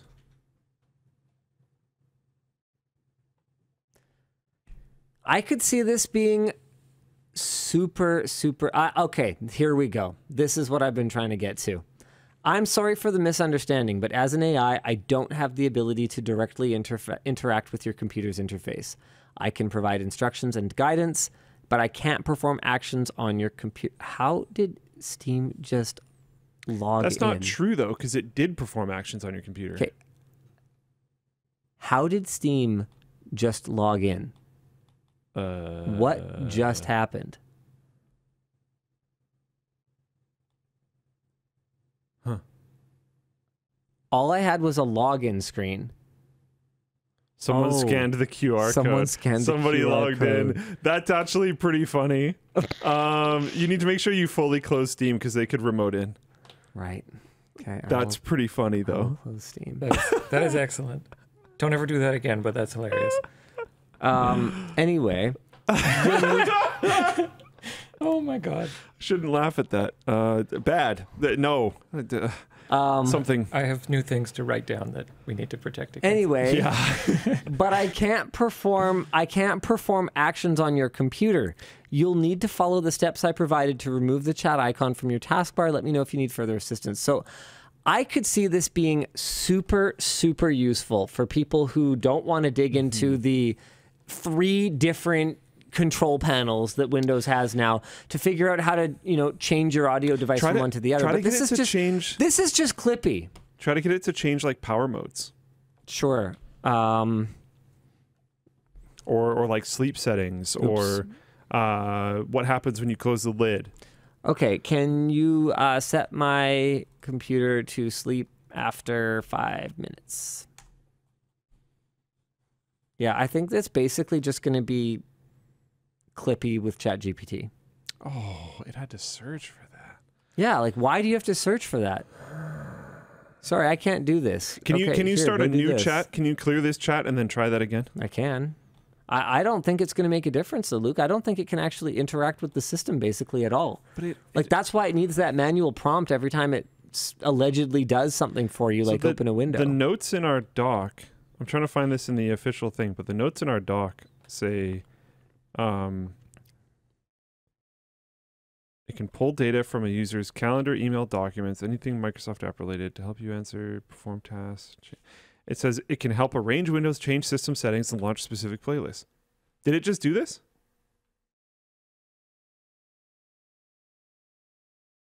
Okay, so it opened it for you, but you have to be the one that flips the switch? Yeah, but it didn't open the right thing. Look at this. Please disable Wi-Fi. Sure. Would you like me to turn off Bluetooth for you? Okay. Then it goes, I open the devices page in settings. Well, which one is it? Are you supposed to do it for me? Or are you supposed to open this window? Also, I don't have the capability to disable Wi-Fi. You can do this by going to the network settings on your device. Where? Suppose I'm a novice user. I don't know where this is. Why did you give me 3 different answers? Want me to do it for you? Here, do it yourself. I can't do that. I don't know, man. That seems pretty bad. That seems pretty basic. Yeah. I want to turn off my Wi-Fi. Do we have anything? Here, does this thing have like McAfee on it or something? Like, is this preloaded with any like junkware? Oh, you know what? I bet it has like Candy Crush or whatever on it. What's the junkware that comes on Windows devices? Didn't it used to come with Candy Crush? Check out Paint. Paint. Yeah, open Paint. I mean, isn't there new Paint that has transparency now? That's kind of big news. Why are we not talking about that on Mind Show? Yeah, I don't know. I forgot about it. There's a lot of cool things in new Paint. Is this new Paint? I don't know. I don't think so. I mean, so I had some concerns about us trying this ahead of time. Why? This is fun. I'm having a good time. Yeah. Okay, I drew it looks a map. It looks great. You start here. Now you gotta use the fill tool to fill in some of those things, and then it becomes modern art. Okay, and then you end up here. You go, so you start at the house, and then you end at work.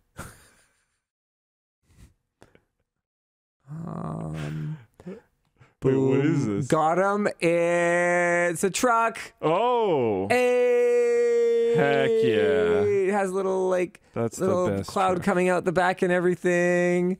And here's hold on. Oh, fine details. Fine details. Here's you. Oh. Nice. Yeah. Anywho. Sick. How did you get, if the truck is your method of transportation though, how did you get to it? Oh. I don't know. What if that just shows the path that you've taken so far? Can you save the drawing I made in MS Paint?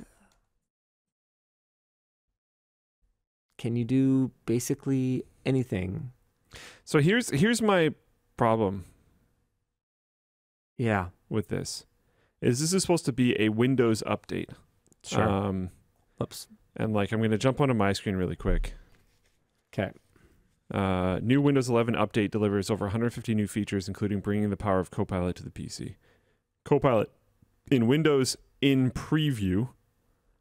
Paint, Photos, Snipping Tool, Clipchamp, Notepad, new Outlook for Windows, modernized File Explorer, all this other type of stuff. We clearly don't have all these things. What did we install? Just the Copilot preview? Is that right, Dan? Pretty sure this is like the most bleeding edge version of Windows on the planet right now. So this has the weird but it doesn't Copilot. have all these other things. So we don't know how old this version of Copilot is. We don't know if this is the version of Copilot that they're actually going to be launching.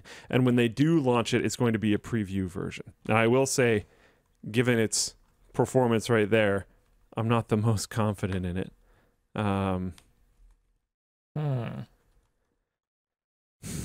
I just... Would you want it to be able to do actions without user input? Well, it's not without user input. I am inputting. I mean, okay, this is something. Yeah, but what if I wrote a script to pretend like this is my... This is why it doesn't do things on your computer, because then it's dangerous, right? Yeah. Yeah, it's going to be dangerous regardless. But you could already script those things to happen.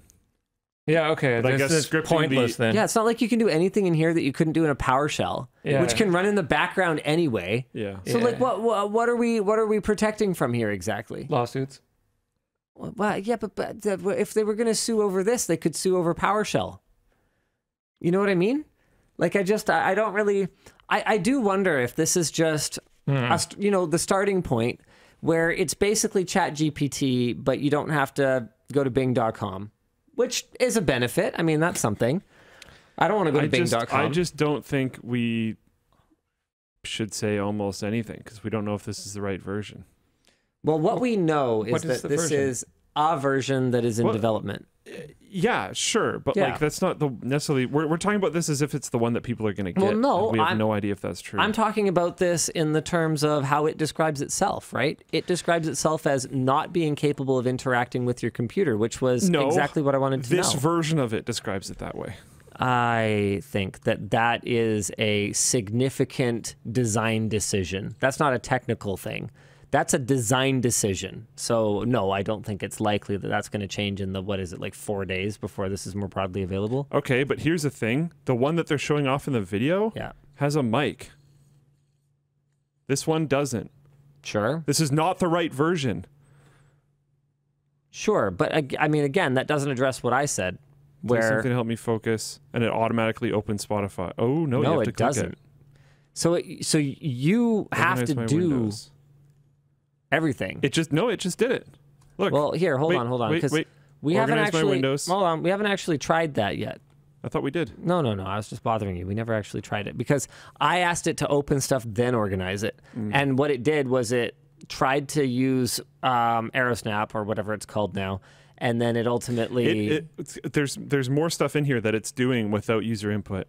Hold on. Let's try it. Organize my windows. Here we go. Yeah, I would, sure.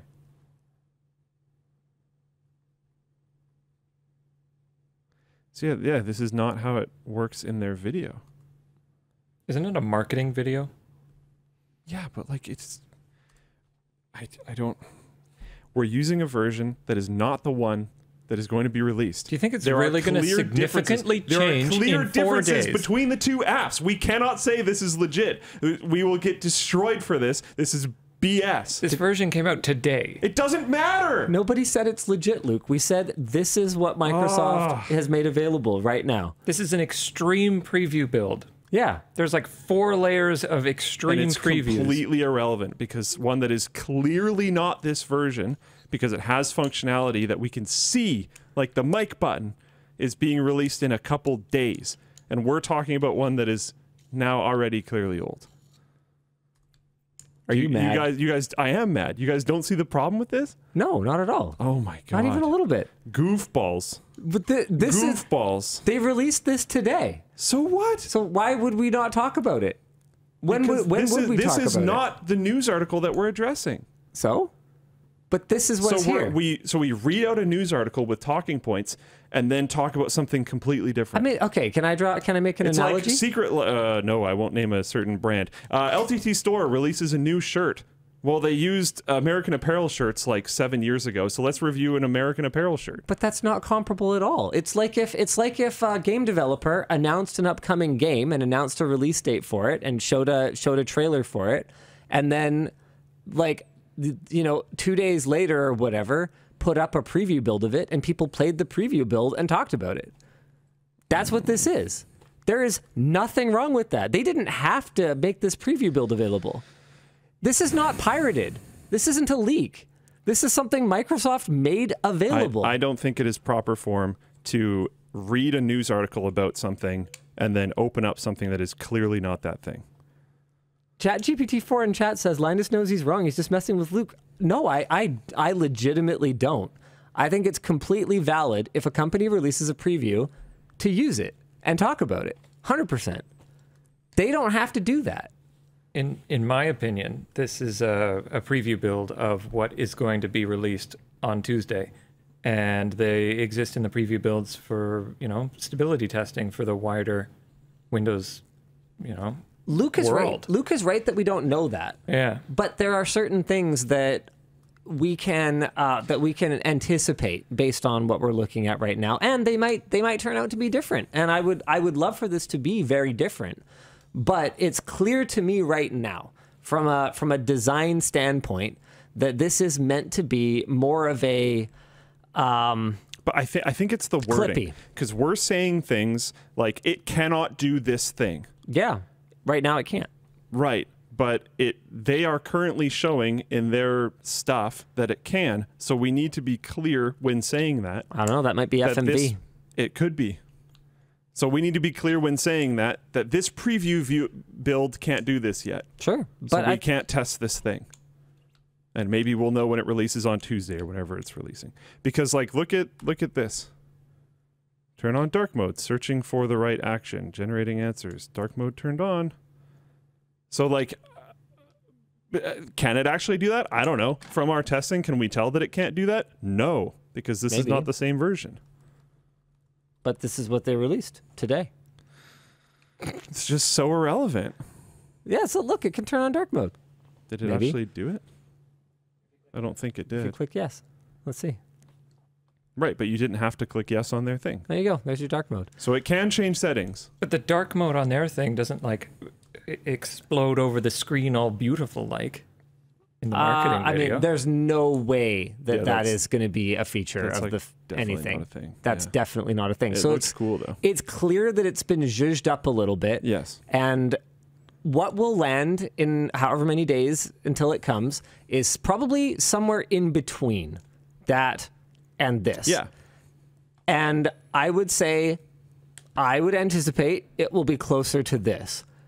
And that is, in my opinion, totally fair to say. Sure. We just have to make it very clear that we are not talking about the thing that's in the news article that we're addressing, the thing that's releasing around the corner. We're talking about this preview build that we have that is clearly not the same one because there's no mic, et cetera, et cetera, et cetera. If they release it on Tuesday and there's no mic, that would be hilarious.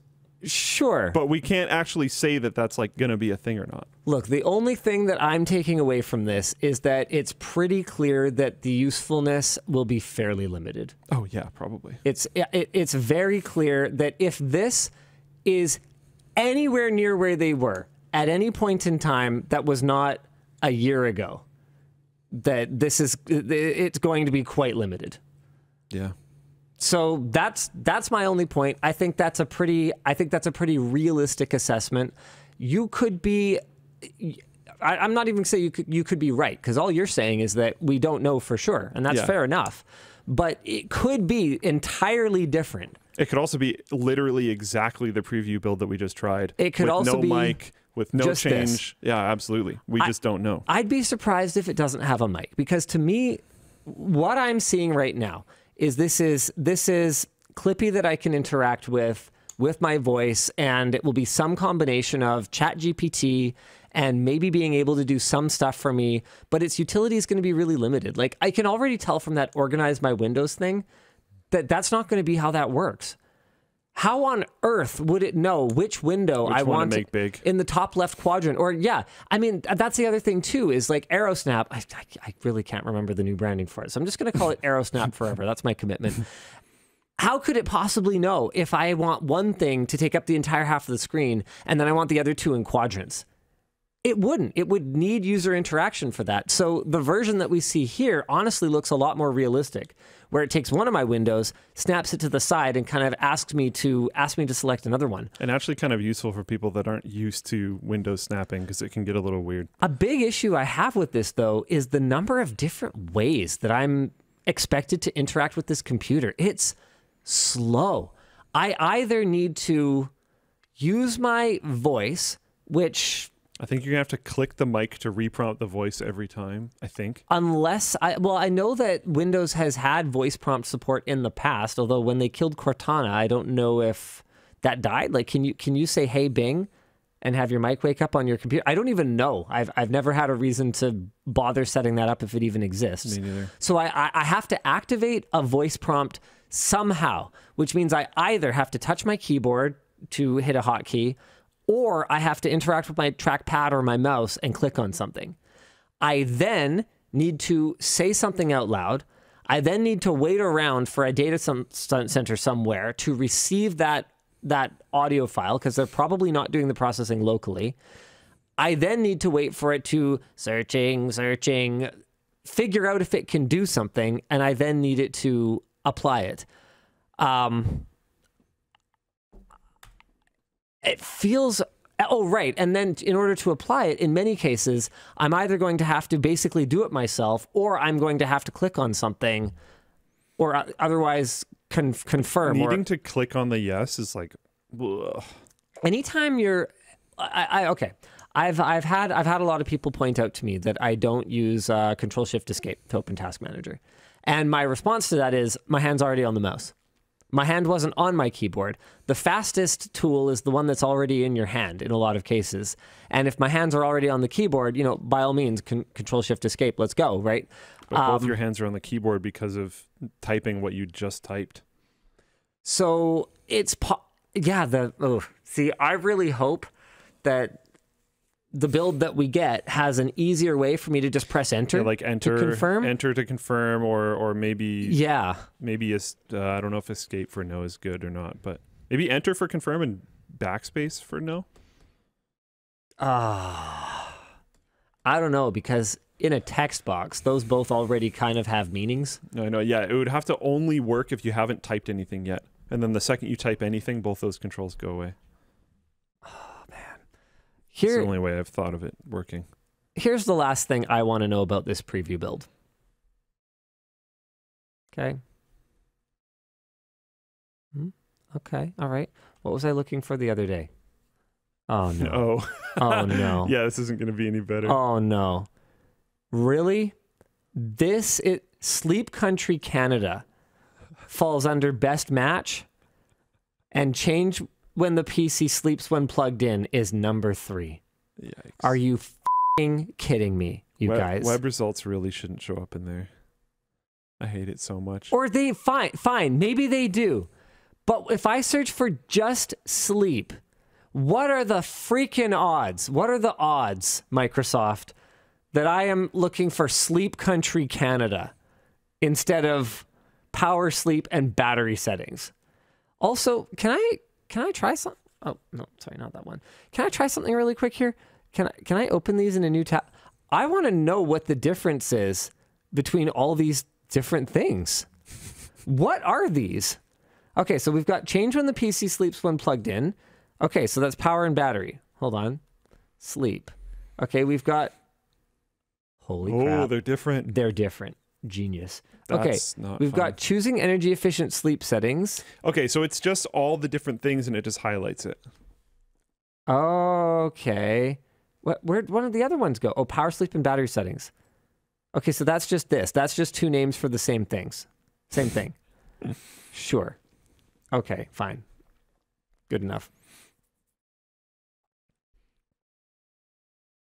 Why buy a mattress anywhere else? Oh no, everyone's just talking about Sleep Country now. I'm not gonna lie, the second you said that jingle immediately jumped to my head. Yeah. I'll say this: there's a lot of good reasons to buy a mattress somewhere else, and we'll just leave it at that. God. Talk about 1U LAN Center. Yeah, sure. I have had an extremely challenging week, but also an extremely exciting week. Did you realize that the first video about the LAN center at the new house, can I even call it a new house anymore? It's been 3 years. It's got some scuffs on it. Like it's not new, that's for sure. It's still great, and I still love it, and I'm really excited about all the things that we've done with it. And actually, there's still lots of plans, but I don't know if it's new anymore. So whatever, my house. The first video that we did, unveiling the 1U gaming systems that we were going to put in the rack to have like super high gaming density in the rack. That was almost a year ago. Ooh. Since then, I have had laptops that I borrowed from work set up at all those stations. Yeah, 11 months ago. This is my new gaming PC, 1U PCs for my new house, part 1. That design, completely thrown away. Completely gone. Then it gets even better. We then did a follow-up video a couple months ago, I think it was, where we unveiled the all-new design. We ran into some problems. It was validated quite well by the team. Super proud of the team. You know, great job. But they didn't try a fiber optic DisplayPort cable. So what happened was the layout of that system had the GPU on the inside, which is totally a thing, especially for compute-oriented rack mount machines, where they'll just like have a bunch of GPUs lined up in there. They don't have display out anyway, so who cares? These do have display out, but they had a solution to that. We were going to have just little pass-through cables and just have a like a female jack at the back of the case to a male going into the GPU. Even fancier than you would have needed to do, really. Yeah, so pretty sick. Oh yeah, or just a pass-through, just a grommet it's going not into. Good. That's rough because all of a sudden, what you're doing is way better. I'm just saying, like, this is not an impossible to overcome problem. Yeah, it's fine. Okay, there's a couple of reasons that it was. The way the internal layout was, there was no space with like the power supply we needed and the GPU and the cable coming out of it. Like it actually didn't fit in the width. And then number 2 was that if you ran something through a grommet in a rack mount, you'd have no way to pull it out unless you had a bunch of slack at the back and you had it like perfectly. You have to have one of those things where you have like the coiled cable on like a... on like a track. It's a bad solution. But so anyway... So that design had to be substantially changed because all of a sudden we couldn't have the GPU inside the case. So this was a really good idea. I can't remember if this was Jake or Antoine, but someone came up with the idea of, okay, well, hold on a second. Why don't we just borrow an idea from some other GPU servers and put the GPUs at the front? Have front I/O. Because, I mean, it's rack mount, right? You can have... Yep, that's totally stuff in the back, stuff in the front. I mean, honestly, if I'd thought of it, I would have put the networking in the front too. Why on earth do the vast majority of rack mount network switches have all their ports at the front and the vast majority of rack mount systems have all the ports at the back? I actually don't understand this. To be clear, some do. Some do have ports at the front. Yeah, they definitely don't all. They definitely don't all, and the vast majority of networking is in the front of the rack. It's a pretty good question. And I'm sure there's reasons for it because, you know, just having everything waterfalling down the rack to the systems at the front it's not necessarily better than running everything around to the back anyway. But I get it. But the point is that we borrowed that idea and... we went to roll everything out, and there were some big challenges. It turns out that having 5 different people build all 5 of the systems results in 5 different sort of types of mistakes that can get made. So I ended up spending somewhere in the neighborhood of between like 15 and 18 hours over the span of the Friday night, the weekend, and then a couple of nights this week, putting all of the finishing touches on these systems. There were some extra standoffs in one of them. That was really awkward because I had to reposition the reset switch and the system was on and I was just plugging in a header, which doesn't matter. And the board flexed more than I expected because there wasn't a standoff in a spot where there should be one. And it shorted out on a standoff that wasn't supposed to be there. So that was a really scary moment. Fortunately, it survived. But I also, I did the works. Okay. I finally did it. I custom terminated cables for every system in my rack. They are exactly oh my god, the right length. Wow. The water cooling to the pool is in. Oh, wait, for all the 1Us too? Oh yeah. Oh. There are 6 systems running off it now. My personal machine, all 5 of the 1Us. Right now. Right this very moment now, all those systems that's actually pretty cool. Are cooled by the pool.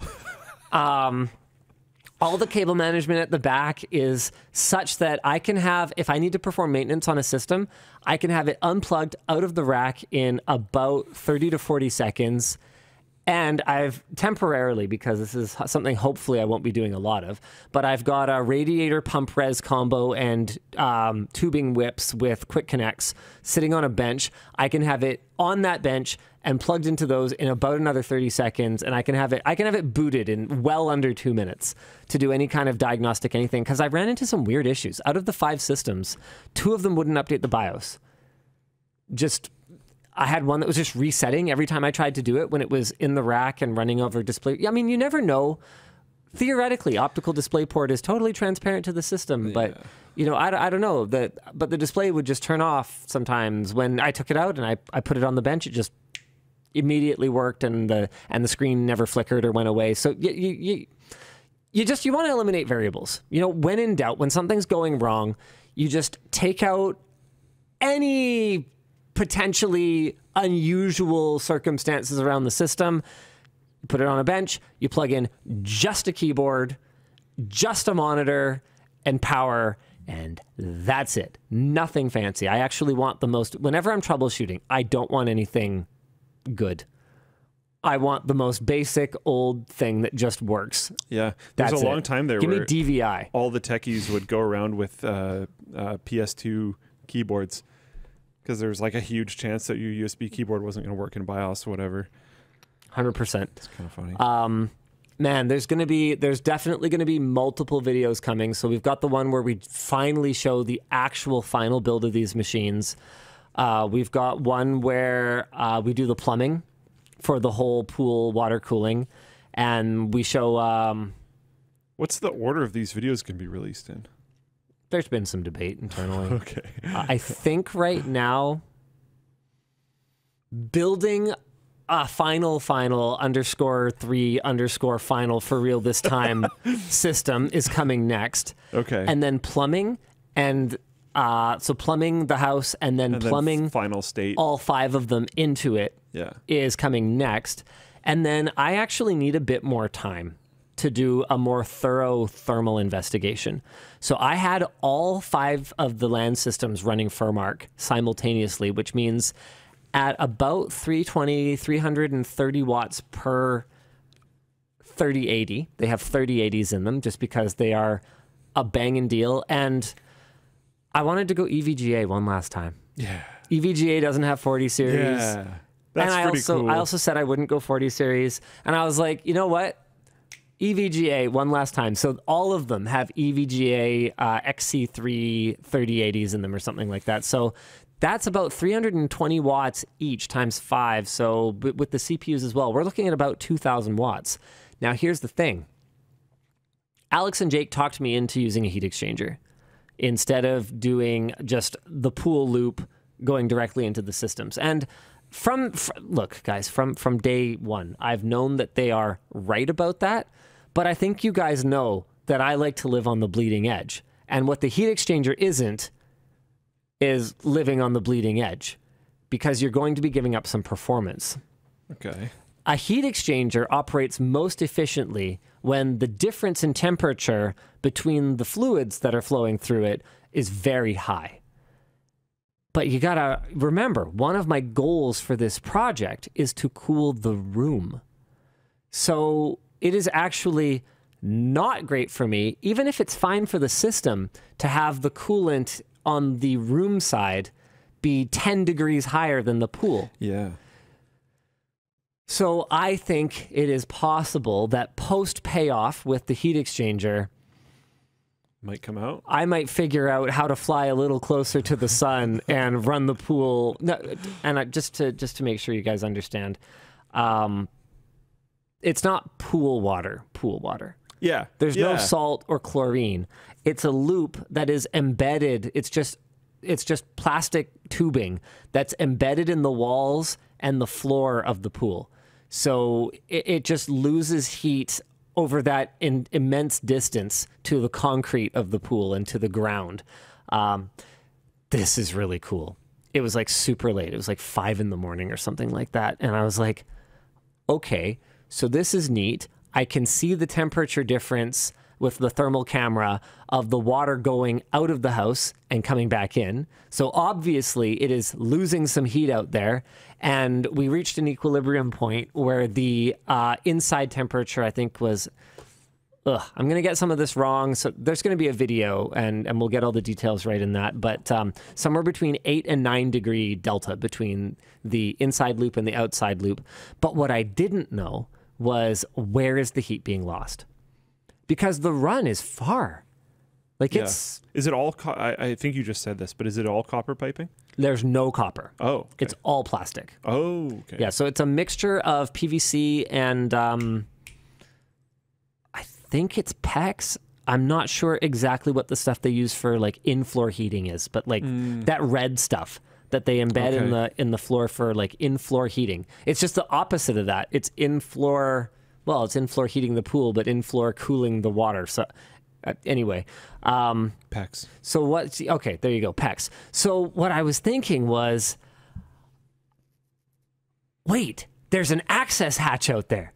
What if I take the thermal camera outside and go right next to the pool? And to my delight, even though it is so far, like we discovered this back when we did whole room water cooling, we weren't actually dissipating any of the flippin' heat outside because we were just shedding all of it inside the room with the copper tubing. And I thought I'd have the same problem, even though it's plastic. Obviously, it dissipates some heat, otherwise in-floor heating wouldn't work, right? Yeah. But even though it was small, there was a difference in the temperature of the water going into the walls of the pool and coming out of the walls of the pool. I think it works. I actually think... Like, I actually think it freaking works, which is so exciting. Yes, bots in Floatplane chat says 9 degree delta is significant. Yeah, that's big. Yeah, but what that means is that the room is not that cool. Yeah. Also, there was a fundamental flaw in the plan. Because from the start, I said, look, I want to cool down this room. But what I didn't really account for was that the vast majority of the heat that I would be removing with this system was net new heat. All the switches and like NVRs and the servers. I'm not going to water cool like the hard drives in my server. Yeah. All that heat is not getting dumped into the water. And so all the systems that are dumping heat into the water are being added to the room. So the good news is it's not hotter. At least you're not increasing, yeah. Yes, yeah. It's not substantially hotter. Much. Yeah. But it's very clear to me that in addition to what I've got going on in there now, I'm going to have to add like a radiator door or even just a janky radiator plumbed to the pool water, just like I had before, to just take hot air in that hot corner of the room right behind the rack. Just... freaking run it through a radiator. Mindzil in Floatplane chat said, you live in Canada. If you want to cool the room, just put in a window. One problem, it's in like the middle. Yeah, it's not, but it also, there's no window going in. Yeah, okay. Let me put it that way. There we go. No window going into it, so issues there. And then two, that's actually a huge problem in BC, is a lot of our housing was built with no air conditioning in mind at all. Or just cooling in mind at all. And now the summers are getting like really unsustainably hot. Yep. And it's like actually a huge problem. Yeah. So many people are putting in, move the stupid heat exchanger outside. No, that doesn't help. That doesn't help because there's still like the tubing in the reservoir and all that. Like it's not a bad idea, but no, the heat exchanger is going to stay inside also for maintenance. The other thing too is that a huge part of the point of this was I didn't want to waste the heat. Yeah. I'm paying for the heat anyway, right? When you power a computer, you're paying for heat. So if you could do something useful with it, then you might as well. And obviously, I'm going to save like $20 on like the heating bill for the pool. $50 a month, probably not even that much. Like, yeah, maybe I save $20 on the pool heating bill or something like that. But $20 is $20, and it was times that by a bunch of months. Yeah, it was more just like a proof. I mean, I'll never make back what I spent on the implementation of this. No, if it wasn't for content, it would make no sense. But it's cool. Yeah.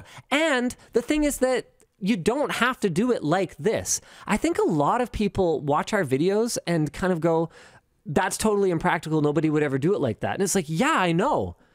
But you could do it like kind of like this. Pimp My Ride? Yeah, like I remember when we did Terran, old Terran, not new Terran. When we did old Terran's Extreme Tech Upgrade, he had kind of a janky version of essentially what I'm doing, where I have my system connected to fiber optic cables in a different room. Right. He just like, yeah. But he just had copper cables, and he just had it like running under his door. But it achieves the exact same thing. It was so cool because I was like, hey, that's that thing that we made that video about, but done for like $23 instead of, $500 or, whatever it costs for a bunch of fiber optic cabling and in some cases having to have like a contractor run it or, digging around in your crawl space. Or like what Ant Venom did. Yeah. When he essentially did whole room water cooling, but just put it in his basement where it was a much shorter run and where he didn't have to have something outside that could, hazardously fall off of a roof at some point, which never happened. No. Miraculously, I got to it before it fell down. That was not good craftsmanship, what happened with that roof mount. Ask Linus what plan is for winter. Okay, so I think we're going to look into whether it makes more sense to drain the pool to winterize it or just run it at a really low temperature. Like, I think I've heard that if you just run it at like 10 degrees or 5 degrees or something like that, that's actually pretty good. It has a cover. Like, it has a not a lid, but it has a cover, which apparently helps with efficiency, like flipping a lot. Yeah. I am a little bit worried about like dew point and condensation. However, the heat exchanger might be an advantage then. So here's something I don't know. What I do know is that as you go, a couple meters underground, the temperature is basically like kind of fixed year round. And that's one of the big reasons that geothermal heating and cooling works so well, because you can attach a heat pump to it and you can basically extract heat from the ground or put heat into the ground, and it's limitless in its capacity both ways, because it basically is this fixed temperature kind of year round. But what I don't know is whether that applies to 2 meters down in a pool where it kind of has outside air exposure. So probably not. But then if there's water in it, but then if that water is heated a bit or something. Yeah, I'm not sure. I'm not sure exactly where you're dumping most of the heat to, because on the one side of the tubes you've got the water, and then on the other side of the tubes you've got the earth. So where's the heat going? It's going to basically, path of least resistance. Yeah, probably some both ways, but I don't know where the bulk of it is. And so I basically, my plan, and this is a very Linus plan, is to keep an eye on it as the temperatures fall and just react. See how that goes. Yeah. I'm definitely going to put antifreeze in it. I don't want it to freeze out there. So I'm just gonna go ham. I know, like in the ocean, from like scuba diving, I'm sure you've experienced this. The further down you go, the colder it gets. But I don't know if the pool is really deep enough to have much of that property. I don't know. I have no idea. I don't know. And I don't know how much of that changes when you cover the pool, because a lot of that happens from how much sunlight is able to penetrate the water. So if you're covering the pool and it becomes zero anyways, I don't know how much impact that has, because the water is going to churn to a certain degree. So I don't know. Not sure. Yeah, I don't know. I mean, it could be that if I do ultimately turn to my direct pool cooling system, that I might have to have like a valve. Yeah. So that in the winter, I'm actually using the heat exchanger just to make sure that I don't, run 0 degree or 5 degree freaking water into my rack and then end up with a bunch of condensation in it. Yeah. It's interesting. Yeah, I don't know. It's not a bad idea, actually. Yeah. Okay. Speaking of not bad ideas, I had another idea, because I was sitting here thinking, hey, hold on a second. In the winter, do I really want to put this heat outside? I mean, get like kind of, you know, it's fine. Okay, so you're gonna need like a series. Hold on, just hold on. I'm gonna get there. You know, kind of like, you know, obviously, if we do keep the pool filled, then it'd be better to, like, you know, have a little bit of heat going in there that's not burning gas for no reason. But then, okay, hold on, hear me out. New pitch. There's a fireplace in the living room that we don't use, and is still not even hooked up properly because, you know, contractor things. Yes. So I pitched to Yvonne. Okay, we create this motorized, or like we have like fans that blow little like pieces of like red and orange and yellow plastic to make it kind of look like a little fire. And then in the back of the fireplace, I just have a radiator with fans on it that just blow server room heat into the living room all winter. Huh? It's not as stupid as it sounds, because get this. The original plan for the server room was to run through these You should get one of those like kind of crappy, you see stupid commercials for them all the time, but it's like a fan, but the fan blades are screens, and when it spins, it creates an image. Yeah. So it's a fan blowing the air, and the fan that's blowing the air has flames on it. Yeah. So we have these tubes that go from the server room to the side of the house. So bad. We were going to use that to run down to the pool, but then the other contractor, the much worse one, forgot to run 2 of those tubes. So there was supposed to be 4. 2 for the solar, hot and cold, and then 2 for the server room, hot and cold. Well, they only ran the 2. So we had to use those 2 for the solar heating. Yeah. And then we had to find another path for the pool one, or for the server room one. So it went through that conduit that existed back when the original owners of the house had wanted to put pool equipment in the basement. And then that's apparently not best practice anymore, so it's outside in a shed. But anyway, so we have those tubes running. They happen to run almost right under the fireplace in the living room. So I even already have the tubes. All we have to do is put some holes in the ceiling and find them. Holes in the theater room ceiling. No problem. Wife approval factor, 10 out of 10. Because it's the theater room, so she doesn't care. Yeah, she shouldn't. Yeah, she probably wouldn't care about that anyway. Aborno says, I've always wanted to use my rack's excess heat to feed a 3D print enclosure. See? This is what I'm talking about. Just, yeah, no, Yvonne did not approve the radiator in the fireplace plan.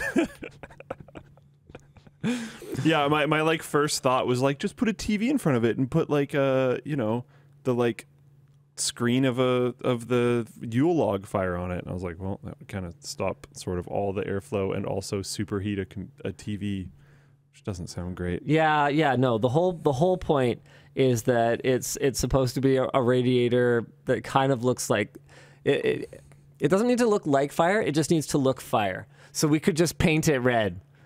Red radiator. Think, like, you know how the like Dyson fans work? Those like Airblade ones or whatever? Yeah.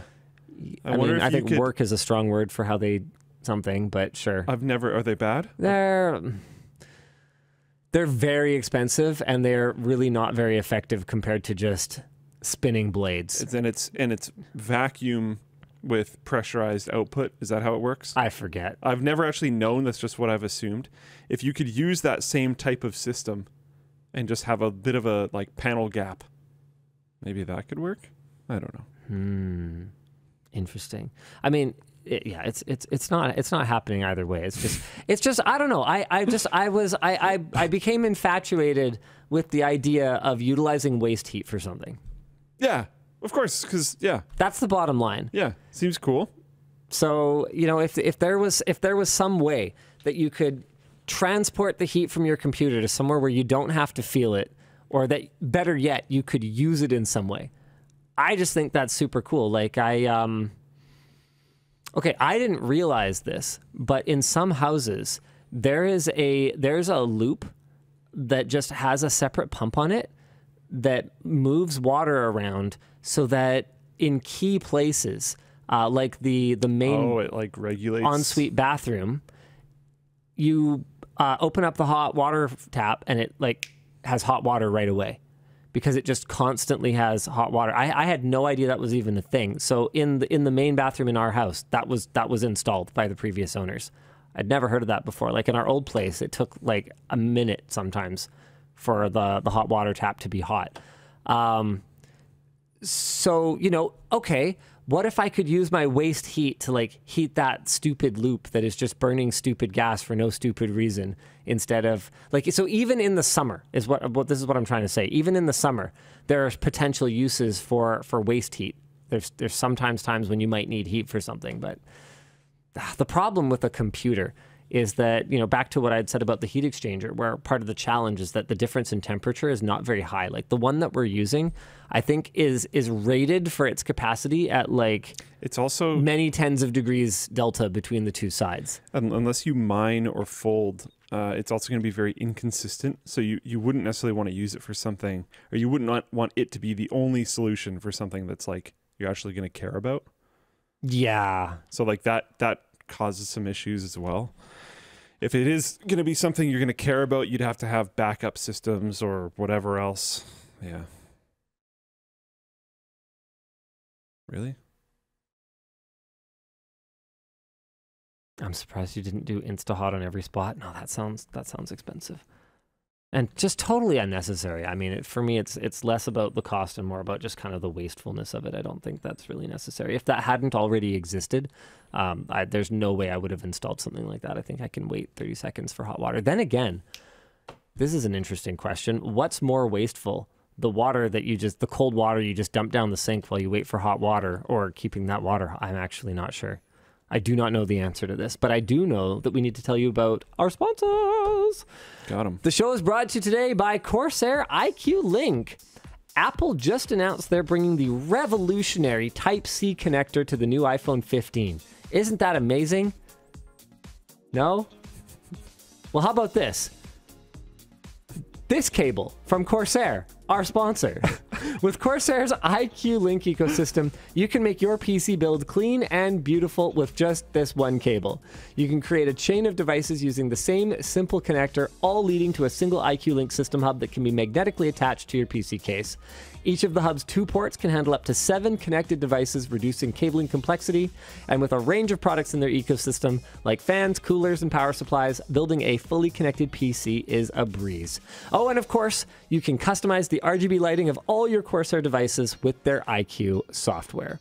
Make your life easier and less cluttered and complicated with a build like this one by checking out Corsair's IQ Link Smart Ecosystem at the link down below. Thanks, Dennis, for that. The show is also brought to you by Ridge X Hennessy. If you have been walking around with a bulky wallet, I can imagine you're probably driving a tasteless car too. Okay, really, Dennis? Got him. Now you have a chance to get rid of both and win a free Bronco with our sponsor, The Ridge. They redefined the traditional wallet with their compact and stylish designs. Ridge wallets can hold up to 12 cards plus room for cash with either a money clip or an elastic band. And the Ridge is also upgrading your key storage and preventing your keys from jingling. The Ridge key cases can securely hold up to 6 keys, keeping everything tight and slick. They have over 30 colors and styles, and most importantly, they offer a lifetime warranty. The Ridge and Hennessy Performance are teaming up again for Ridge's 3rd annual summer sweepstakes. You can win amazing prizes like a Hennessy Ford Bronco or $75,000 in cash. No purchase is necessary. You can enter the draw just by signing up with your email or SMS. And starting today until the end of the month, you can get 2 times the entries for every dollar spent and 10 times the entries for the purchase of new Hennessy products. So head over to ridge.com/WAN and get 10 bonus entries by using the code WAN. We're going to have that link down below. Finally, the show is brought to you by AG1. If you find your days are always filled with a busy schedule and you always consume lots of unhealthy food, it's time to give your body a nutrition boost with AG1, our sponsor. AG1 is a convenient supplemental drink that helps you get certain vitamins you may be skipping out on. It's got 17 different vitamins, antioxidants, probiotics, and whole food sourced ingredients. So instead of taking a bunch of different vitamins, all you need is 1 scoop once a day. Best of all, no artificial colors, flavors, or sweeteners. Dennis says he is terrified of lots of supplement drinks, but he actually likes the taste. All right. Hey, great. Thanks, Dennis. Cool. Before we partnered up with AG1, Luke you'd been drinking it for a while. Yeah. Oh, this just says brief of Luke's thoughts on AG1. Yeah, I don't know. When I changed my diet really heavily, I wasn't sure about nutrient stuff, so I looked into how I could get solutions for that. Right. These guys came up. A literal solution. Yeah, actually, quite genuinely. And yeah, it's been pretty good. I don't know. I don't have a lot to say about it, but I've continued to use it because it seems good. Okay, cool.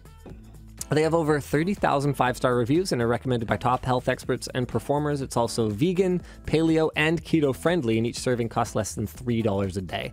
If you're looking for a simpler investment for your health, try AG1 and get 5 free AG1 travel packs and a free 1-year supply of vitamin D with your first purchase. Just go to drinkag1.com/WAN show. /WAN show? Or check the link down below. Oh, yes, /WAN show. Or check the link down below. All right. Oh, it's time to do 3 merch messages. Okay, before we do that, we should probably talk about the new item this week. Yeah. Luke. Yeah. I didn't let him look at it before the show. Okay, you can play with it now. What drives me nuts about this is I'm gonna have to buy one for my girlfriend or she'll kill me. Because she's gonna want to match them. I know, right? So cruel.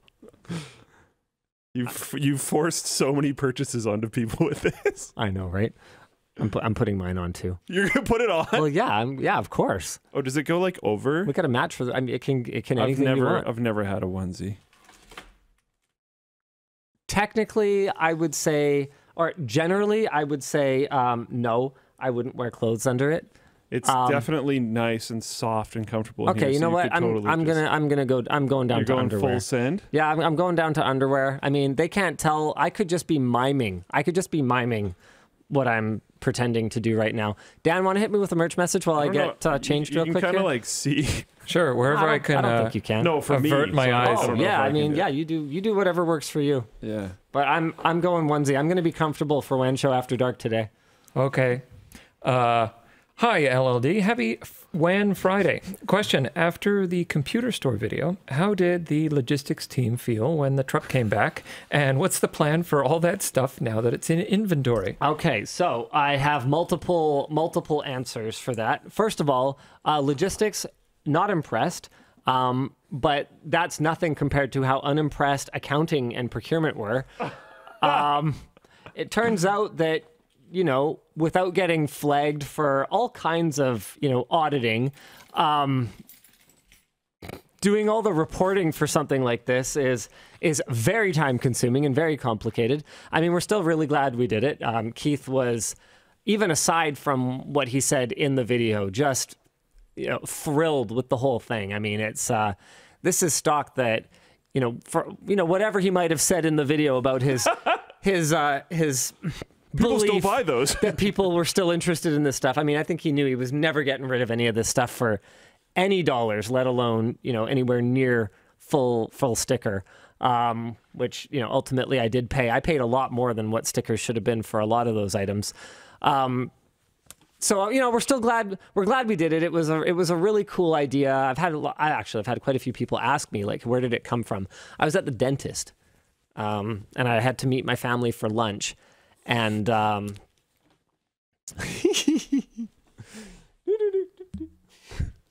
anyway, I had to meet my family for lunch, and I didn't have the car, so I had to walk to the restaurant. And I passed it, and I was like, "Yeah, man, shops like this. How does this still exist? How does this work? What are these things on the shelf? Why are they there? What's the story behind every archaeological PC item on this shelf?" And I figured, what would be really cool is if someone just came in here and bought all this stuff so that they could get rid of it and they could have new stuff. And I was like, oh, I'm someone. So that happened over a year ago. I thought it was about 6 months. I told Keith, I was like, yeah, I poked my head in like 6 months ago. And he's like, oh, I would have thought I would notice that. I watched your channel. I know who you are. And I was like, hold on a second. Maybe it wasn't 6 months because it was when I used to go to that dentist near there. And I've done 2 appointments at my new one, and they're at least 6 months apart. So it must have been over a year ago.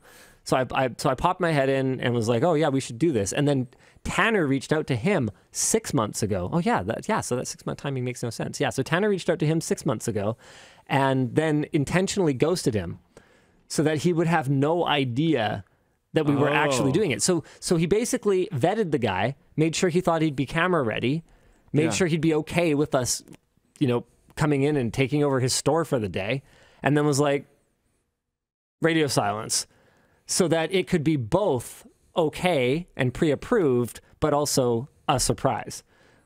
So super cool. I forget what the original question was. Oh yeah, logistics, how'd they feel about it?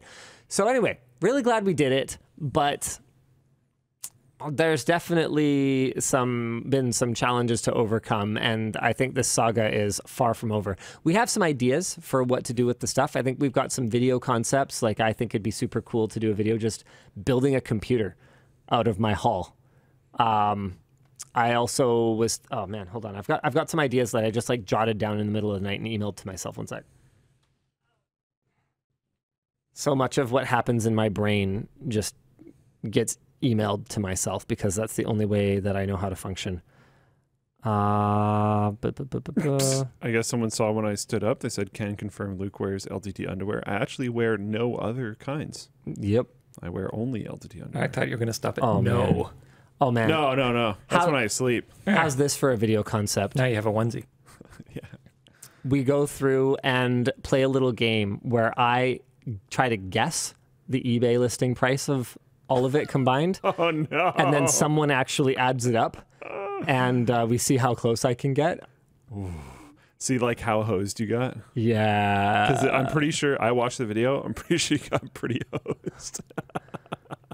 There's a lot of things in there where he was like, this amount. And I was like, whew. Sheesh. Yeah. Oh. Okay. No, I can't reveal this one because it might ruin it. But what about that?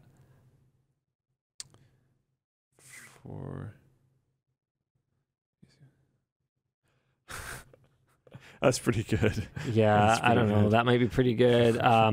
Video title. He told me this was indestructible. I disagree. For that laptop. And we basically just like kind of do a review. How much does it take? Yeah. To get it to a point of being destructible? Because like the thing's not particularly, no offense to Keith's pricing model, not particularly valuable. Yeah. At this point in time. Yeah. So I think if we were to just, run some, generally speaking, I'm opposed to destruction of working hardware. It's sort of against the principles of our channel, but I think I could make an exception for an indestructible laptop. Destruction tests are a thing. Is that a challenge? Total Leak in Floatplane chat said, ask some of the younger staff what the items are. Oh. That's so depressing, and I'm going to write it down now. It's really good. I think that's really fantastic. Try to get... Or, try to get them to even, install some of them. Stuff like that. Just ask them what they are. Try to get them to actually, use them or install them or do things like that. I think that'd be pretty good. That's freaking hilarious. All right. So, I mean, honestly, I could spend the entirety of next week just making follow-up content. But then the problem is that, what about, other videos? I feel like people might feel like we're milking it a bit. But also, all these concepts are really good. They're just good videos. It doesn't matter that they're, a sequel to something that was successful. I don't know. It's also just a great video. I didn't realize... I watched it, and then when I was done, I was, smiling, the whole time. Cause it was heartwarming, but also just hilarious and, it was a lot of fun. And whatnot, but I didn't realize it was freaking 34 minutes. I added the gambling element. I didn't realize that until now. 4 o'clock the night before the shoot. That was a great idea. I was like, Tanner, we need... Made it a lot better. We need a way to keep this engaging throughout. We can't just, watch me get quoted prices and put items in a bin for... Yeah. At that time, we were aiming for, 15 to 20 minutes for the video. Okay, what can we do to spice this up a little bit? Okay, games of chance. Swing by the dollar store in the morning. Just get anything that you could conceivably turn into a game of chance. So the pull the rope one, sure, or the custom dice, the putting, the crappy darts. Yeah, exactly. Those darts. Oh my goodness, they were awful. There's more footage of them being awful. We've got one Floatplane exclusive up already with extra footage from from that video, and then there will hopefully be more. Actually, we've got 2 videos up. We have one that's from the shoot, and then we have a second one that is logistics, receiving everything. So if you want to see firsthand what that was like. Oh yeah, unloading the tech shop. Wow, I didn't see this. Yeah, and then I think there's probably going to be more at some point, but that's not a guarantee. I've got to talk to the social team about what they have going on. Oh yeah, wait, why is this? Hello? Oh, right. Exclusives have their own tab now.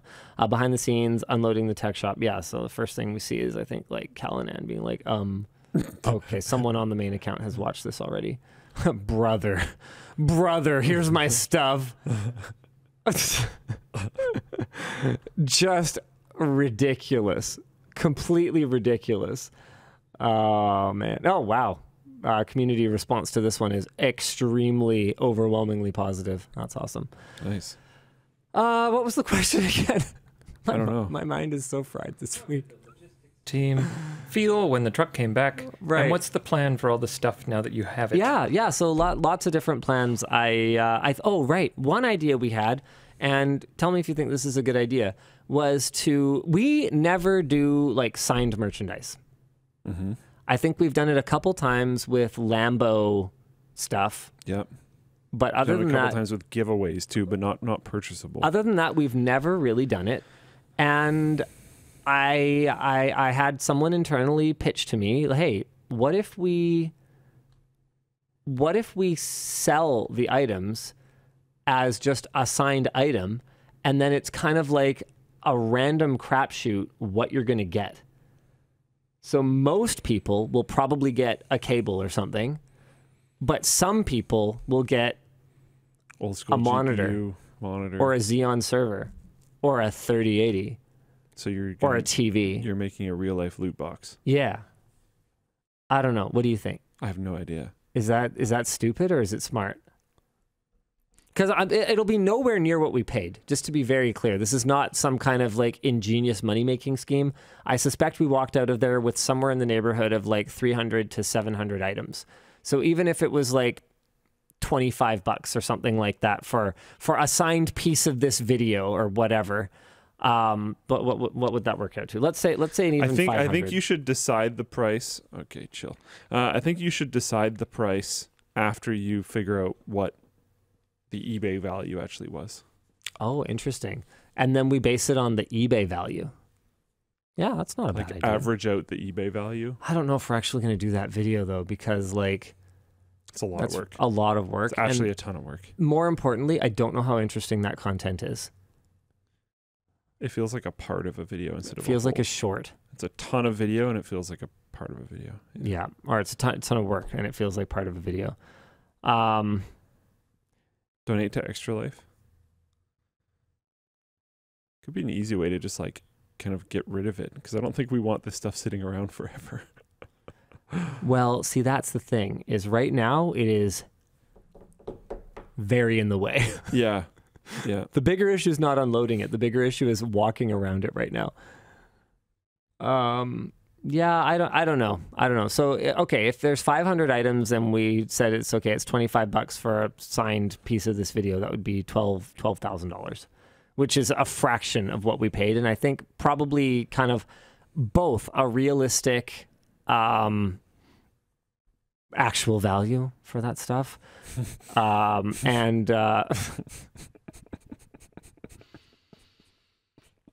Anyway, yeah, that's the main thing. I think that's probably a fairly realistic actual value for that stuff. Like, there is some expensive stuff in there. Like, there's more than one 30 series graphics card and stuff like that.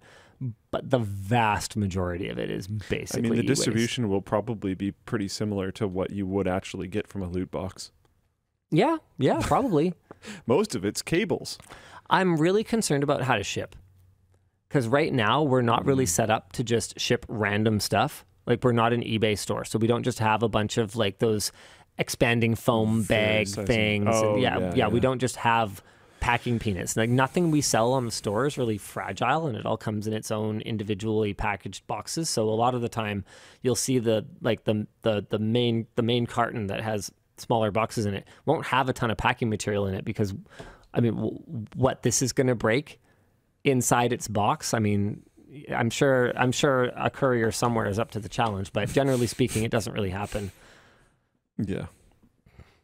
We'll pay more than $25 for the Mac G4 Cube. Well, no, that's the whole point, though. Yeah. You won't get to pick if you get the G4 Cube. Oh, right. That was one of the other video concepts, doing a sleeper build in the G4 Cube. I think I actually got a deal on that. I don't even know if it works, but here, let's Let's eBay that right now. I know I didn't get a deal on Buzz Lightyear, but I think I got a deal on the G4 Cube. Here, Linus laptop. The Buzz Lightyear thing was hilarious. This is just the power adapter? Whoa. Hold on a second. Wait. Oh, okay. No. Okay, whoa. Okay, new listing. Hold on. Yeah, this is 15 bids. Why do people want this? 9 days left. Why do people want these? Hold on. 2 speakers surround. Hold on. Power adapter? Wait, whoa. Hold on a second. Did I get a deal? Hold on. Well, wait, this is... Oh, wait. This is just the case? Are these super collectible? Why? They're a pretty interesting period of Apple.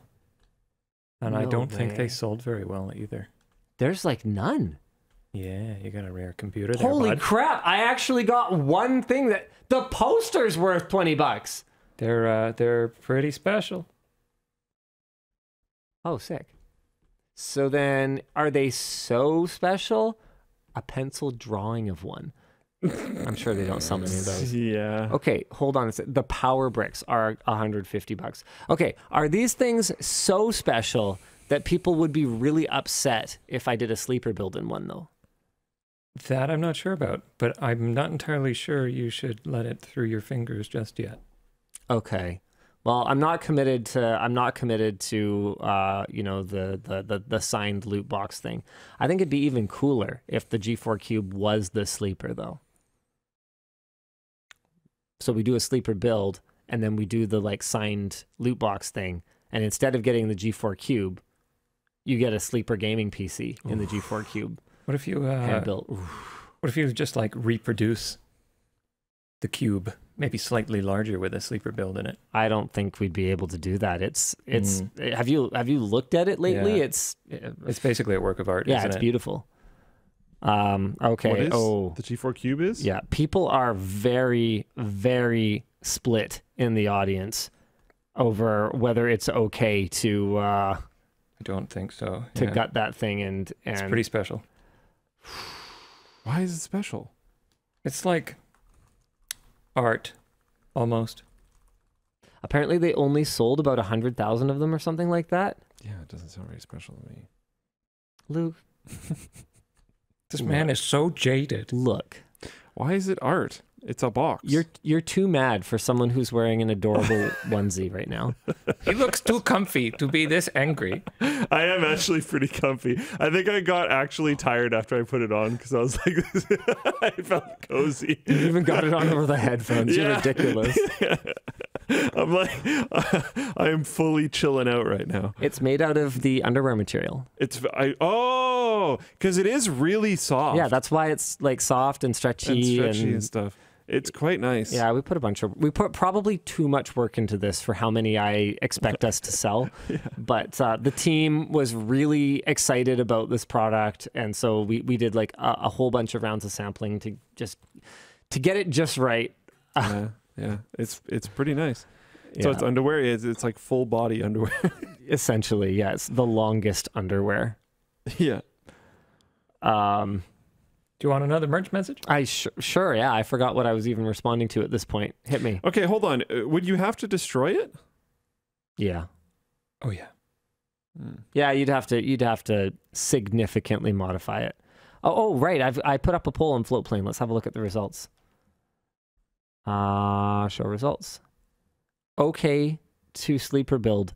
60% say yes only. Okay, so here's the thing. This kind of poll is not really just majority rules. Like when we asked about when we asked about posting exclusives that we had already produced during the production break, I think about 60% said yes. But based on that 40% said no, we made the call to not do it because the no kind of has more weight when it's something very significant, I guess is what I'm trying to say. If it was 98% yes, 2% no, then those no's get drowned out a little bit. But it's not as simple as just Okay, 51% say yes. Okay, we do it. What if the parts don't work? Yeah, does that? Okay, hold on. Here, let's try it. Let's try it again. This is a conversation currently going on in Flowplane chat, and I think that's interesting. I know fix. Sleeper. No, okay, I'm not hiring. Spend more money on this overpriced cube. Yeah. You could let people that care about this thing have the parts that don't work, because maybe they can restore them or something. It would probably be good to, if you do a sleeper build in it, then make the parts available, because I'm pretty sure those are difficult to come by. Oh, yeah, interesting. Like for your phone, that was parts that I managed to get. Oh, do you have all the parts for that? It will be here Monday, I hope. Oh, fantastic! I bought an entire phone. Guess what? Wait, what? Yeah. That was the way? Oh, yeah. Super cheap. Oh. Just an entire new phone with a broken big screen. Oh, perfect. Because my big screen works. Your big screen works, so we can replace literally everything else. Yeah, it's going to be a Linus and Dan extravaganza. As it turns out, I do need to fix my Fold 3 that fell in the pool, because there's some footage that we need for a video. Ironically, a video about my computer breaking that is on that phone. Like, I didn't need any of the family stuff. I had actually backed it up about 3 weeks prior. And so I was already going to do the video with Dan anyway, because I thought it was really interesting to just do like a phone repair video. But then we discovered that I had selfie shot some stuff that had not been ingested in that 3 weeks before it died ingest. And so we actually do need to get the data off it. The good news is, based on the symptoms I've seen, I think it's just a busted battery. And then Dan also found some corrosion on one of the daughter boards. Yeah, it might be a little bit more severe. We don't know yet. It seems like definitely it wants to have 2 batteries, and one of them is just absolutely puffed to maximum. It's so puffed that one of the displays, we're not going to have to heat up to get the adhesive loose. It's all. It removed half of the glued-on display, which was really nice. Yeah, and thankfully that's a feature, not a bug. And it seems like that is the side that may have got far more water in it than the other one, which might be okay. So we'll see. We will see. And the side that got a lot less water is the main board. That's the important one, yeah. With the storage chips on it and the SoC. So I'm pretty hopeful, honestly speaking, and. What I'm excited for is if the main board doesn't work, we have a bunch of reflow tools. And so what we'll have to do, because I got you a working phone, but it's all broken, we'll have to take the SoC, we'll have to take the memory chips and transplant them. That won't work. That'll be the Hail Mary. I sincerely, we can just like message drive savers or something. Hey, do they? Because if you if you care that much, then yeah. I don't mean to send it to them. I just mean we could just ask them, is there any point in doing this? Because I think the answer is no. I think if you decouple the controller from the NAND chips, the new controller no longer knows where anything is. And just take the controller too. Well, the controller should be on the SoC. Just take the SoC. Okay, right. But then do you see where we're going? Yeah, I see where we're going. We're going down a rabbit hole. Yeah, that's why it's a Hail Mary. Yeah, I don't think we're going to go down. I don't think we'll need to. I think I would rather just reenact me in the server room discovering that my computer is broken. I think that would be better. Honestly. We'll see. We'll see. I'm hopeful. I put the act in reenactment. So I'm in my computer room right now. I can't believe this. My system, it just I was in the middle of using it and it turned off. What the heck? I thought I'm a tech tips man. Why is my computer broken? I'm pretty sure I can pull it off. Hold on. We got a second merch message of the 3. This is going very smoothly. Can you ask Luke how he got that Starfield Constellation Edition watch? I bought it. He just I don't bought believe you. I actually did. Hold on a second. Oh my. Just hold on. Oh no. Hold on. What have you done with Luke? Hold on a second.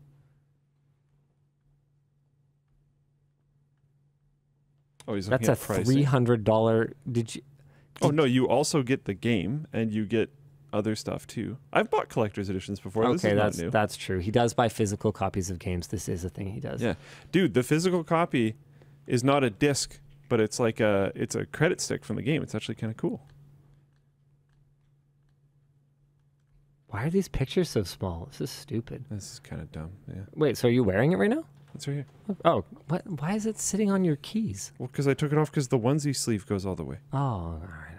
I didn't want to like make it look weird. So what kind of watch is it? Is it smart or is it just like? It's smart. Okay, so it's. I call it a last gen smartwatch. I see. Yeah, but it's like actually kind of nice. Oh, so it doesn't have a touchscreen. No. Cool. Four buttons around it. The left side is up and down. Top right, I think, is like settings, and then bottom right is, I think, back. Cool. Definitely needs a leather strap. There's another strap option. I don't remember what exactly it is. Well, it's just standard. You can get any strap. I think it looks great. It has a step counter on it. Sure. It shows your notifications on the screen. You can change your music on your phone with it. Heck yeah. Yeah. All right. Hello, DLL. Off topic, but will the badminton center have rental rackets? Yes. Yeah, I think it's really silly that a lot of places don't have rental rackets and rental shoes. It's like such a nominal investment that pays for itself so quickly. How could you possibly not? I can't fathom it. I think one of the challenges is that a lot of sports facilities are run by sports people and not business people.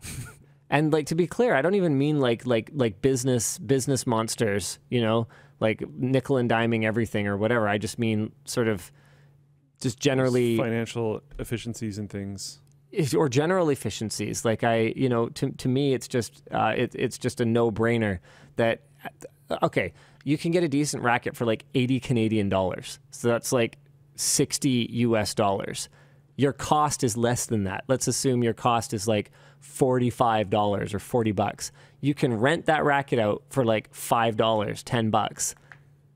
So in somewhere between 4 and 10 rentals, you have completely covered your cost on it, and everything from there is brand new money you would have not obtained if you didn't make that small investment. That's just very obvious to me that you just need to do it. Yes, badminton has specific shoes, bots. They're for the court. They're court shoes. You don't want to scuff the... You wear them when you get a parking ticket. I was trying to figure out how to make that into a court joke, and I couldn't. This man's a professional. Okay, no. I got one more, maybe slightly longer one if you want, or we'll save it for later. Let's see. Hi, DLL. Apple's proprietary M chips are very powerful and efficient. Why don't we see Intel and AMD start having RAM as part of the system on the chip? DDR5 should run much faster in this case. Oh man, hold on. Eventually, everything will just be a laptop. Sorry, hold on. It'll be one big board. Risk future. This is the thing Risk I found. future. Risk is good. Yay. Crap. I can't find it right now, but if you watch the video we made recently called "Starting At is the Biggest Lie in Tech" or something like that, there's an Asus laptop that I believe is either available now or will be available very soon that uses a very similar RAM on package Asus laptop here. I really would like to find it. Dang it. I do not want this future. I want upgradability and interchangeability. It drives me mental. I can't find it. The point is, it's coming. It's coming now. It's not just laptops. Like, you know, we kind of... Oh, it's everything. Yeah, it's everything that's configurable. It's even in the data center where we're seeing chips that have HBM right on them. Well, that's not upgradable. Right? Whether it's like NVIDIA's Grace Hopper or Grace Super Chip or whatever it's called. I think Intel has some stuff coming. It's coming. And the reality of it is, this is reflective of how the users of these products use them, and not just something that's being pushed on us by the manufacturers. Like, I remember my mind being blown. The first time someone told me that in a data center, like in a scale data center, like that someone like a Google might run or an Amazon, when a server is bad, if a stick of RAM goes bad, it is not uncommon for them to rip that server out, put a new one in, and basically just send that to scrap the storage and put it in a heap for, you know, whoever our partner is who flips these things on eBay. You get rid of it. It's gone. It's out. Whole server, not a drive, whole server. And I was like, what? Mm-hmm. Shouldn't they just have an IT room where they like fix them? And the answer was, at that scale, it's not a good use of time. It's a better use of time to just throw in a known good, brand new working server and not deal with that because they have enough to do. And the DIYer in me just about died hearing that. But then, if that's true, if that's the case, at least in some places, at real scale, they do this with entire racks of kit, not just servers. So we have this topic later in the doc, which is Intel's Meteor Lake launches in December. But people have linked articles talking about how it has LPDDR5 on chip, LPDDR5X. Intel demos Meteor Lake CPU with on-package LPDDR5X. Is a Tom's Hardware article that I have not read through, but yeah. There's one Asus laptop that we pointed out in that video, though, that I believe is already using on-package memory.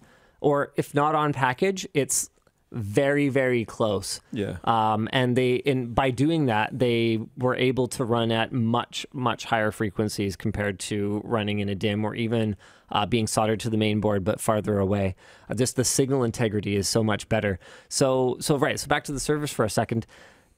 This coupling of CPU to memory is reflective then of the use case. I mean, most people treat their computer like a microwave. And I know this is the kind of thing that I think is hard for us to wrap our brains around. But for most people, when their computer is dead, the computer is dead. Yeah, yeah. And you can take it to a repair shop. But as we know, if you've ever taken something to a repair shop, I mean, they want $60 to put in a memory module, right? So imagine how much it costs if you want them to substantially repair the computer.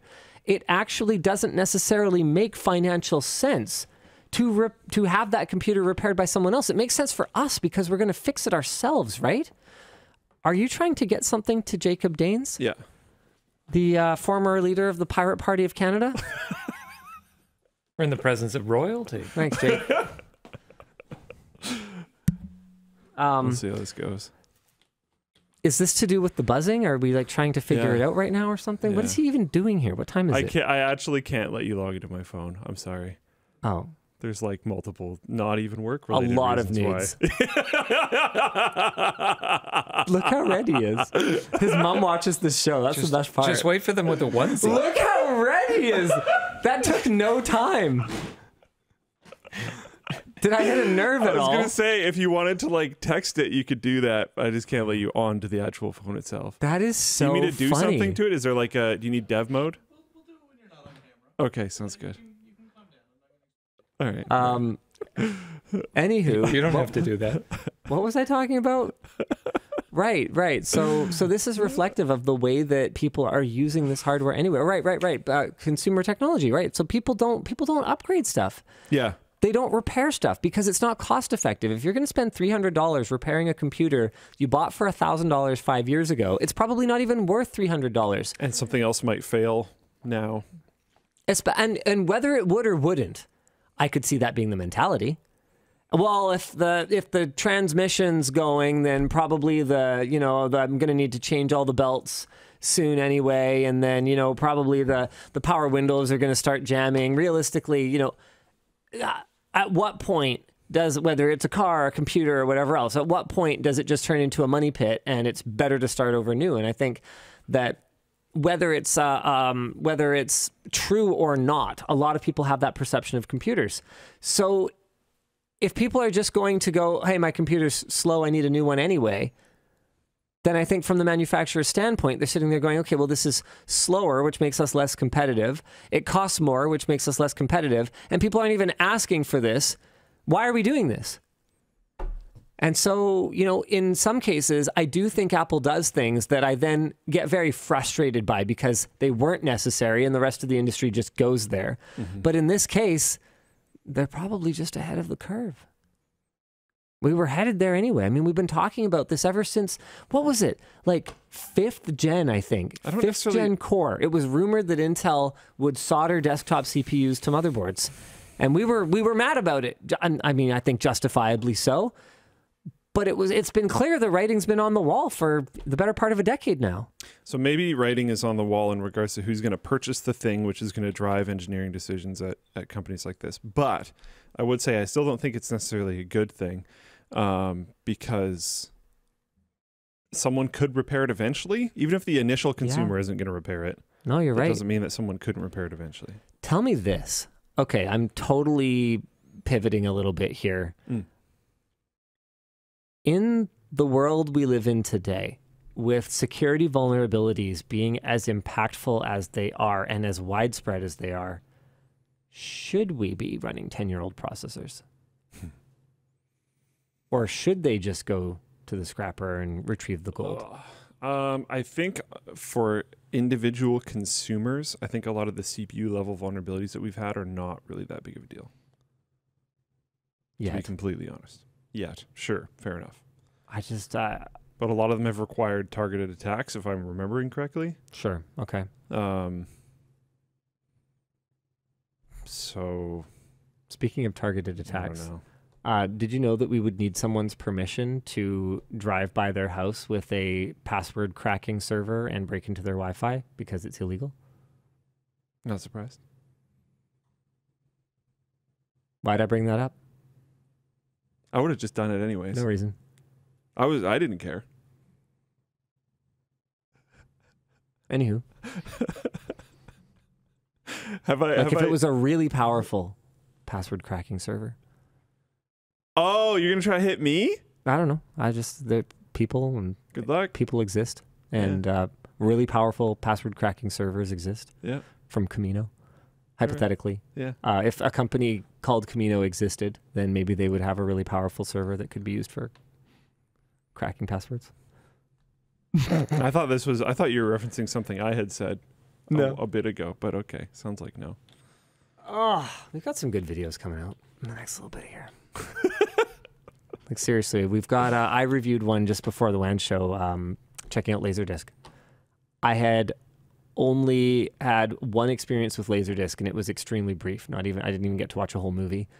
So we got have you ever tried Laserdisc? No. You know how big they are, right? Aren't they like records? Yeah, they're record size. Yeah. But they look like giant CDs, like novelty-sized CDs. I've never actually seen one in person. And they have movies on them. Know about them. Yeah, you can store like an hour of footage per side. So if you watch a 2-hour movie, you actually have to get up in the middle and flip it. Lord of the Rings is like 4 discs.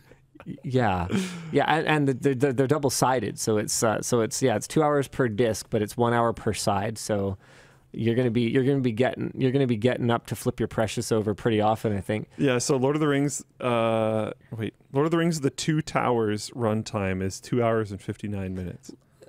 With that said, Lord of the Rings was never released on Laserdisc, so it's not an issue. But no, I know. I just think it would be funny. Gone with the Wind sure was, and that's like a 3.5 hour movie or something like that. So you'd be getting up like 5 times to flip the disc or whatever the math works. No, 4 times, I think. Anyway, there were, just before anyone jumps in with the correction, there were more advanced players that had read heads on both sides, but you still had to get up and change the disc if the movie's longer than 2 hours, which a lot of movies are. That's not the extended. I'm trying to find the actual extended edition times, but either way, regardless, it's long. Yeah, so that video is coming out, I think, this weekend. We have another one coming this weekend on RF blocking paint. So we found this site that kind of peddles in digital smog, like conspiracy cures and remedies. And they have RF blocking paint that you can use to paint your room to keep the 5G out. Brilliant. It's, I don't want to spoil too much, but it works shockingly well. Really? Yeah. That's actually kind of cool. Yeah. So it's the first, would you say this is the first legit use of the RF, the EMC chamber? Like in video? No. No. Oh, he's eating. Is there? Yeah, he's having some dinner. Doesn't the wall block the 5G though? No, the 5G millimeter wave, yeah, it could be blocked by A piece of this tree. garment. But a non-millimeter wave, no, it can like pass through stuff. Is there? Yeah, a bunch of people in chat are asking this too. It's not lead paint, is it? Oh yeah. Oh. Oh well, yeah, that's Yeah. Like I took it and I brought it with me like this. Wow. No, it's not lead paint, you f***s. Wow. Wow. I believed it. Oh man. Come on. The extended guys. times are 3 hours and 48 minutes for Fellowship, 3 hours and 55 minutes for 2 hours, and 4 hours and 23 minutes for Return of the King. Okay, so okay, so for Return of the King, hold on. One side, two sides, 2 hours. 3 discs. 3 side, 4 side. So you have to get up. So you have to put it in. You have to get up to change it. That's one getting up. You have to get up to put in the second disc. You have to get up to flip the second disc, and you have to get up to put in the third disc. If it existed, you would have to get up 4 times during the movie, including, how long was it? 4 hours and? 4 hours and 23 minutes. Including one time, 23 minutes before the end of the movie to basically just watch the epilogue, essentially. Yikes. That's pretty epic. Yeah. We're supposed to do some more topics, eh? Wolfic says, here's the question. How many movies are even less than an hour? Oh, no. Yeah, so you're going to be flipping no matter what you're watching. Unless you have one of the fancy dual head ones. Yeah. Whoa. So it doesn't even flip it itself. It just starts playing? So there's like maybe a blip? And there were like, there were commercial solutions, like really advanced stuff where it had like changers. Remember CD changers? Well, there were Laserdisc changers. But it was not for movies. It was for like karaoke. Yeah, one of the big benefits of Laserdisc was it was, to my knowledge, the earliest home format to support multiple audio tracks. My dad used to run it. Like one of its major adoptions was karaoke, because you can have all of these tracks on one big disc, and then you want to go to the next one? Well, it's right here on the disc. Done. Instant. Every single time. You know? It's awesome. Plus video. I'm pretty sure that came through the mic, yeah. Yeah. So yeah, for karaoke, they would have entire libraries, and it was so cool because you could have the vocal track and the music track separated, which for karaoke I think has pretty obvious benefits. Anywho, we should probably do another topic or two because we have sort of What? I think we should probably do this topic. What topic? The one I highlighted. I can't find it. Oh, you'll find it. I found it. Womp. Womp. I'm sad. I'm genuinely sad. We have made the difficult decision to not move forward with LTX 2024. There are 4 key reasons. One, the vast majority of our company does not focus on events. And while our core competencies like technology, media production, do overlap somewhat with event running, the vast majority of our time and effort is spent on other things, which means that we do not have well-established processes and workflows, and running events at a large scale requires well-established processes and workflows, or you end up with a lot of inefficiency and you end up with a lot of stress. So that's the biggest reason, but also very closely related to the next reason, which is also the biggest reason, and that's crunch. While there is a lot of work that can be done in advance of an event like LTX, there's also an enormous amount of work that has to be done in the days or even the hours immediately before the doors open. This puts a ton of strain on the entire team. Another big reason is cost. You know, I want to be transparent with you guys. That's the way we run this company. That's the way we run this channel. LTX 2023 was profitable, which is good.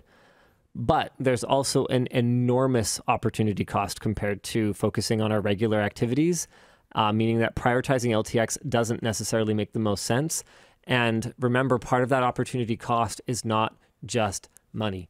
Part of it is also process and quality of life for the team and all those things. I mean, I even said on WAN show at LTX 23, when Luke asked me the hard question of, is it coming back?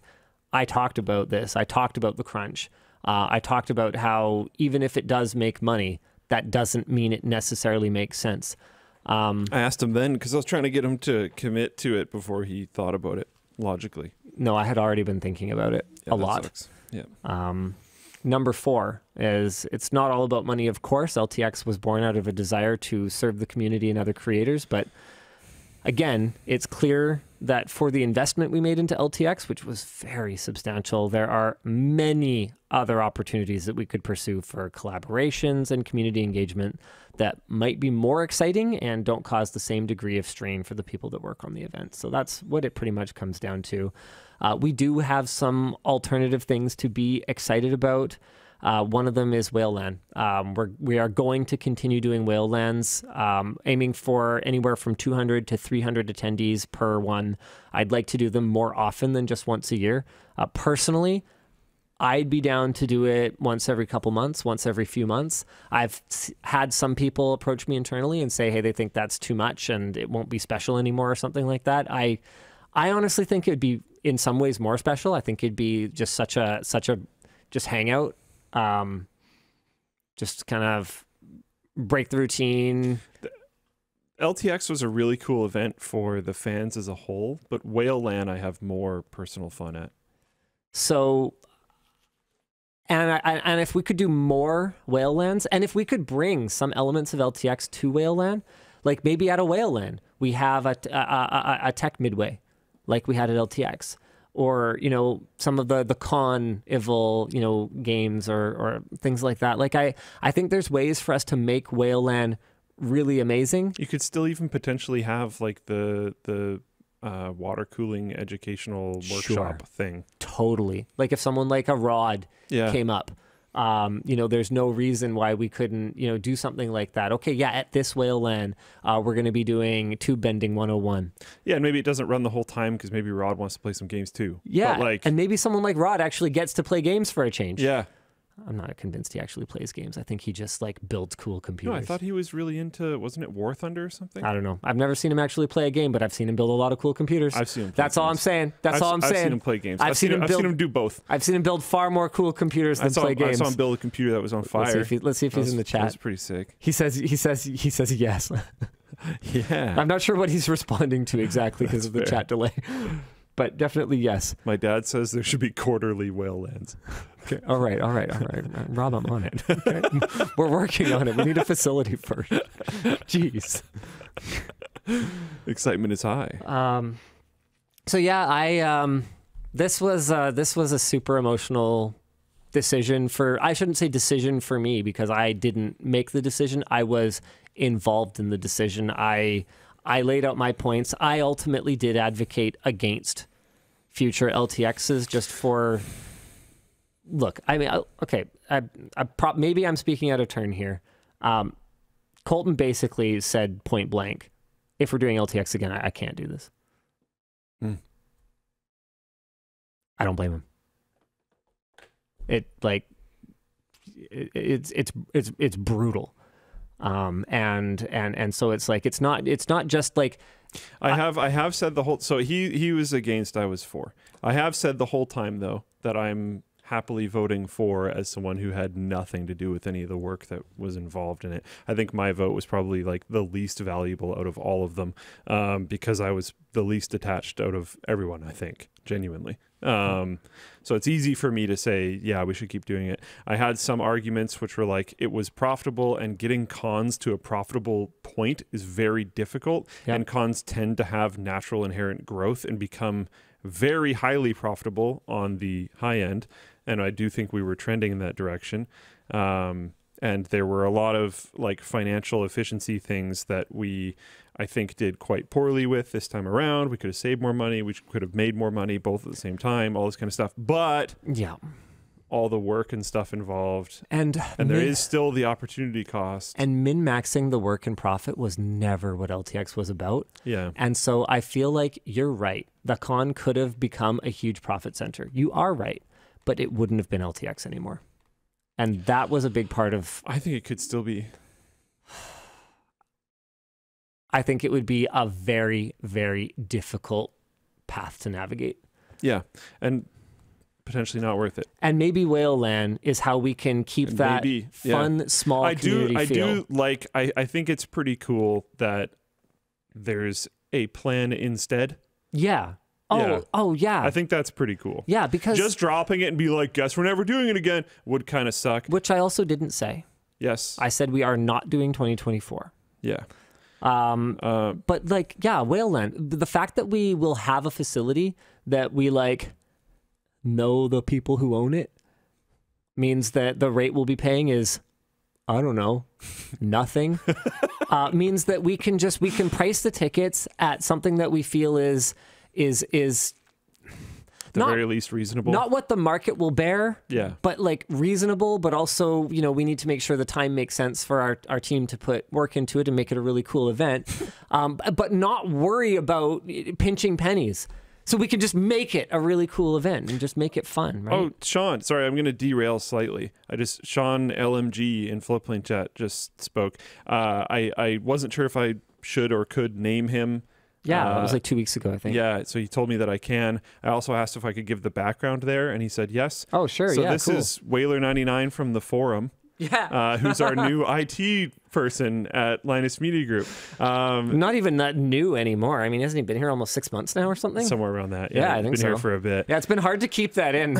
Yeah. Like, I've wanted to refer to him on the show as Whaler. Like, I don't want to mention that. But yeah, so some people might actually know Sean if you've been around the forum, especially in the earlier days of the forum.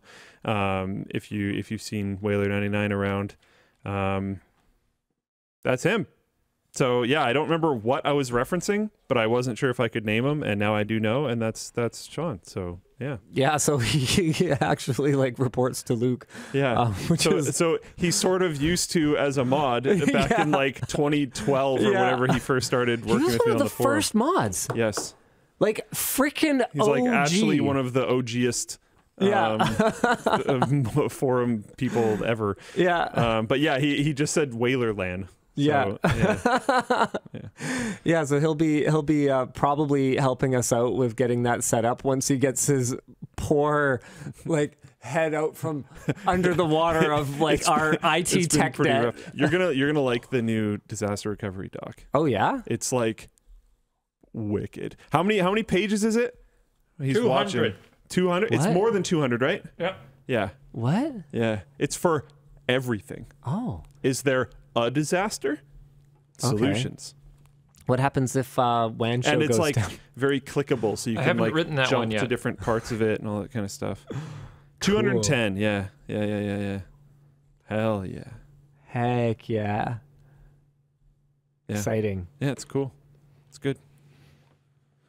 Anyways, so that's sad, but there is the good news of Whale LANs more and more awesomer.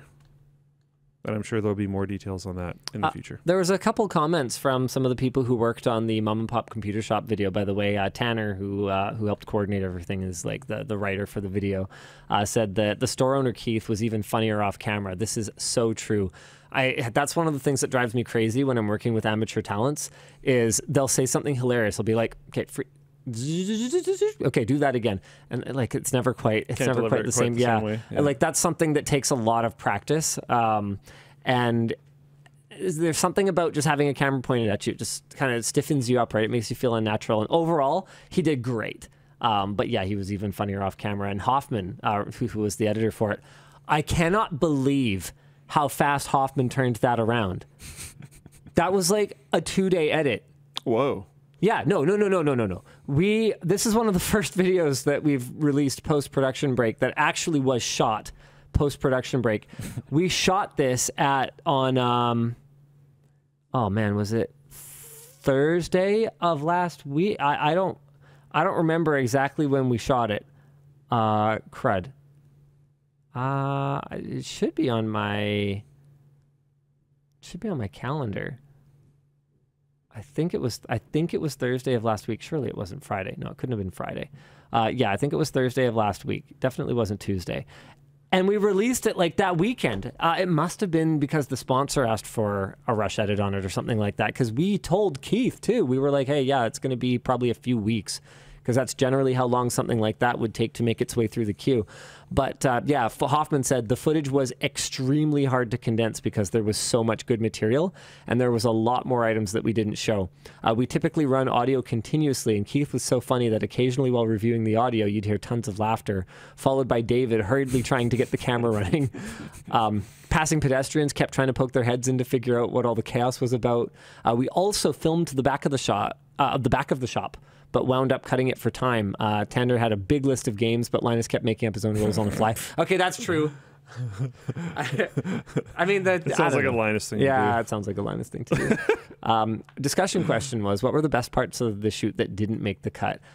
I think some of the best ones were some of the haggling between me and Keith. There were some. I think in the final cut of the video, Hoffman was going for a bit of a tone of, you know, me mostly going along with everything, but there were definitely times when I did push back more, and we did negotiate a bit more. I think Hoffman did a great job, though, of keeping in all the most important gambling, because that was by far, when I was watching it. I don't even want to spoil it, but the one big, really impactful roll was like the critical roll. Yeah, there you go. Yeah. I'm gonna be completely forthright with you. There's only 2 times in my life that I have fainted or almost fainted, both while having blood drawn, because I am what's apparently the technical term is a fainter, which basically means that when your skin is punctured, your body immediately goes into protective, I must not lose all my blood mode, and all the blood drains from your extremities and is like, I'm going to stay here now. So when I'm getting blood drawn, like my hands go ice cold, and they'll be like in there with the needle, and it doesn't bother me. I don't care. But it's like, they're like, hello? Like it just stops flowing. There's no pressure. They just can't get it. Wow. I do not have that problem. Yeah, so anyway, I found this out when I was really sick with something. It was like back in the swine flu days or something stupid like that, but very pre-COVID, the old, you know, flu everyone was worried about. So it was back in those days, and I was like quite sick, like in a weakened state already, and I had to get blood drawn.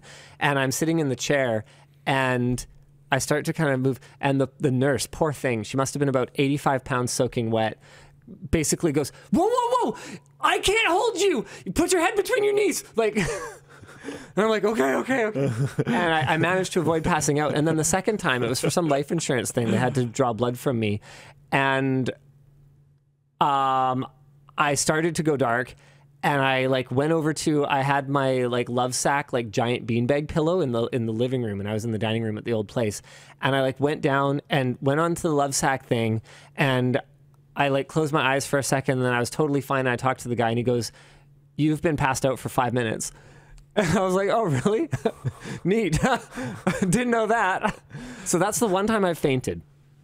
During this shoot, I was in a near fainted state 3 times from just stress. It was very intense. There was probably more physical. There was more physical activity than you guys probably realized. Yeah. Like watching a video like that, because I'm climbing up on counters. I'm bringing, like I'm doing a lot.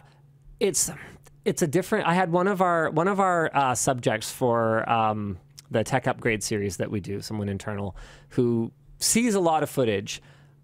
What's up? Oh, there's an ant. Huge one.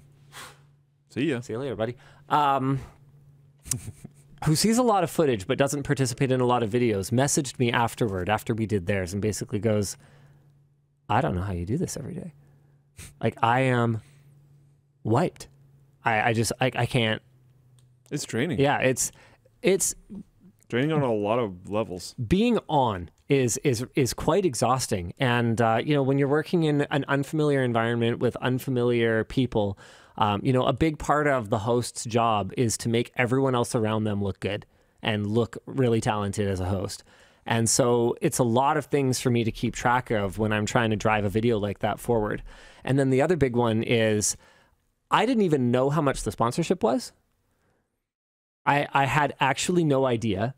So I had no idea what the running total was because I had a lot of other things to keep track of. And so particularly, you know, when I would stop and breathe for a second, I don't think I drank any water that day because I like forgot my water bottle or something. So that was probably a major factor. But there were multiple times that day when I was just like, okay, is this shoot going okay? Is everything okay? What is happening right now? And the one time I actually started to feel blackness come in around my vision was right before the throw. Because I was so stressed. Like I think you know that I'm not much of a gambler.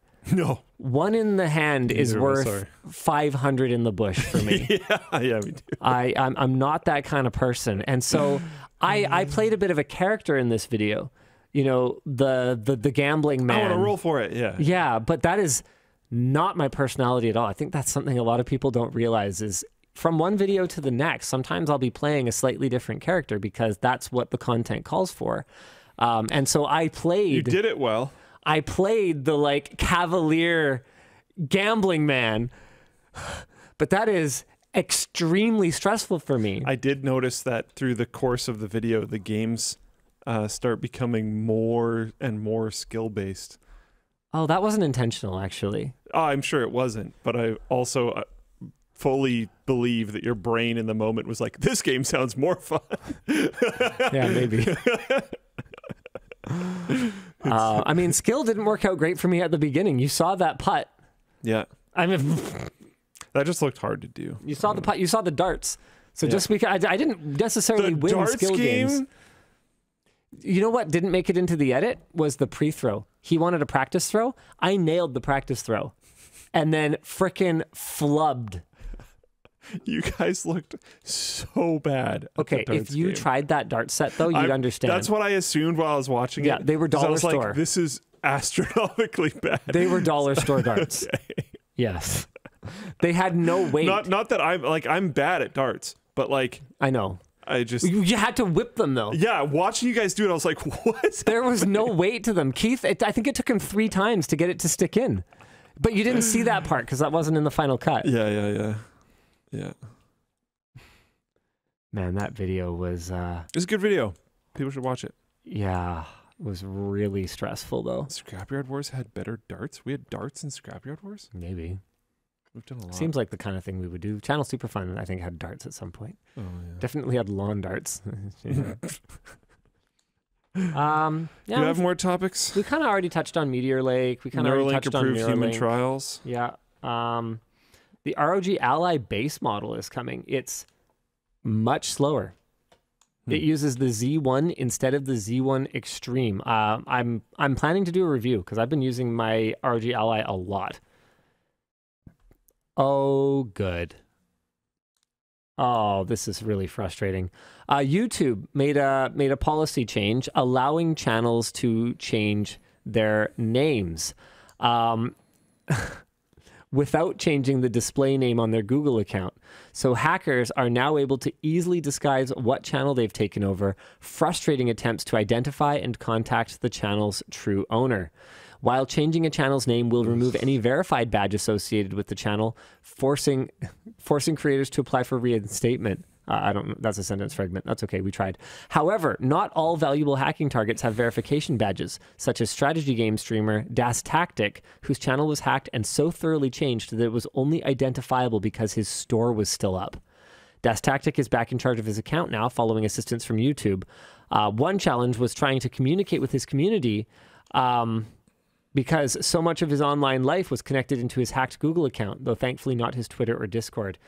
This is wild. So this is what a channel that's hacked could look like now.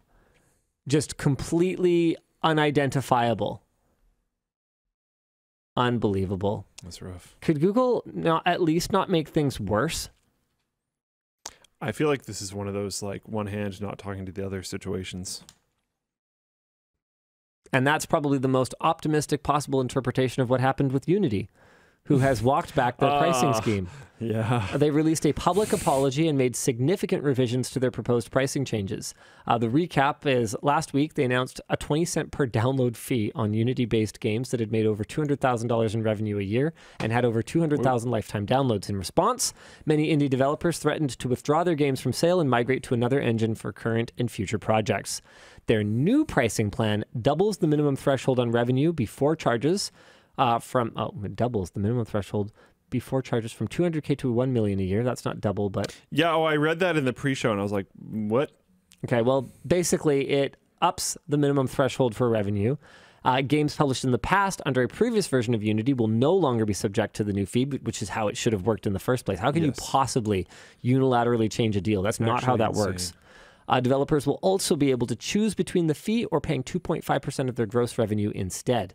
Last week, Unity claimed that they would assess how much developers owed through an unclear proprietary method, leading to speculation of potential DRM and security issues. Now, Unity says they will allow developers to self-report these numbers. I just hope they follow through on all of this and we don't see any of that same kind of behavior again. Is it time to switch to WAN Show After Dark, Dan? Okay. Let's do it.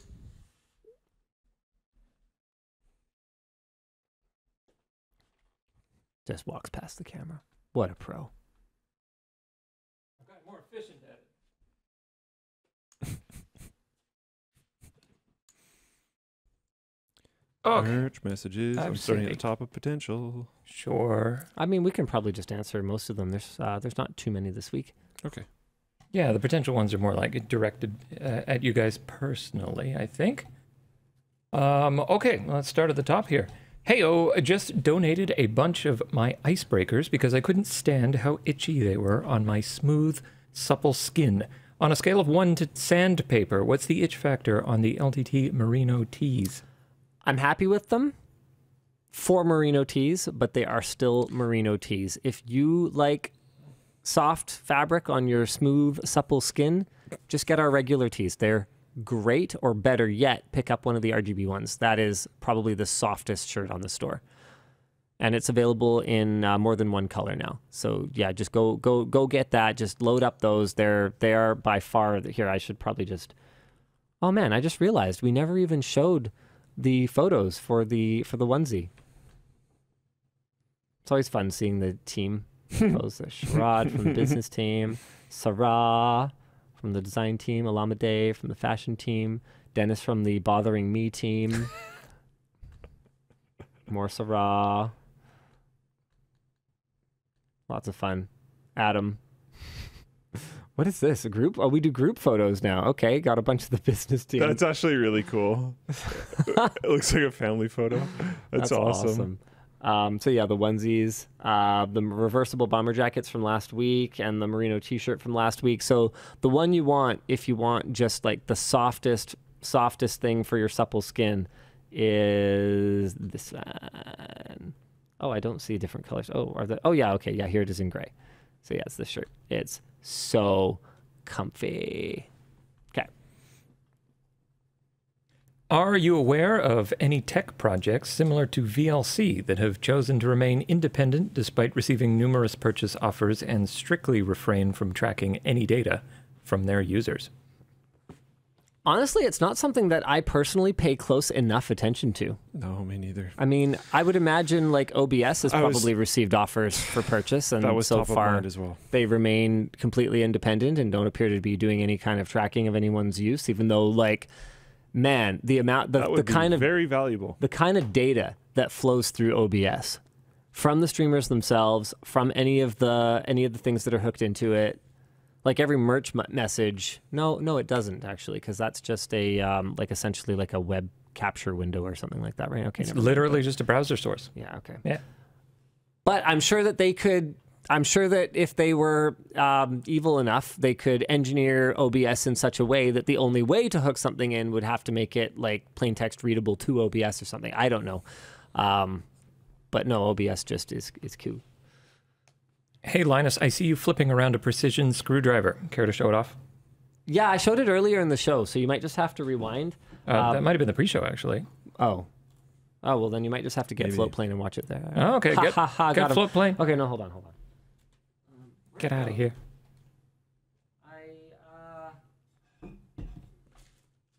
Is it in your other pants? I appear to have misplaced it. I'm sorry. You will definitely see more of it in the future.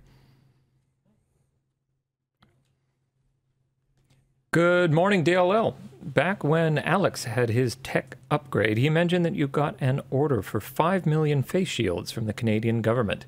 Is that a story you can share? I don't know that it was a formal order so much as it was that they wanted as many of them as they could get from anywhere, and we had publicly offered to help, and I think they misinterpreted our manufacturing capacity with those Prusa printers that, hey, again, you know, we haven't forgotten. Shout out Prusa for sending over.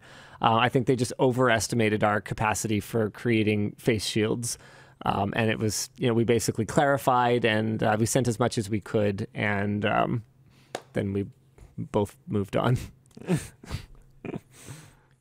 Hi, DLL. I'm a future teacher and was wondering if there is any tech in its early days that you think will become the norm for schools in the future that I should learn now. I would basically just keep my eye out on anything that your students are using. Like, it's not even, in my opinion, it's not even the like augmented reality and AI that is going to change things so much, or that will be as day-to-day relevant to you as just things like understanding what Discord is and how it works and how they're communicating with each other and interacting. I think that it's been a huge advantage for me and Yvonne as parents to not just know how our kids are communicating, but introduce them to things like Discord, where we can be in the Discords they're in and keep an eye on what they're talking to their friends about. Obviously, that's going to be less relevant as they get into their teenage years. But for young kids, keeping them safe online, it can be a real challenge if you don't know what they're doing.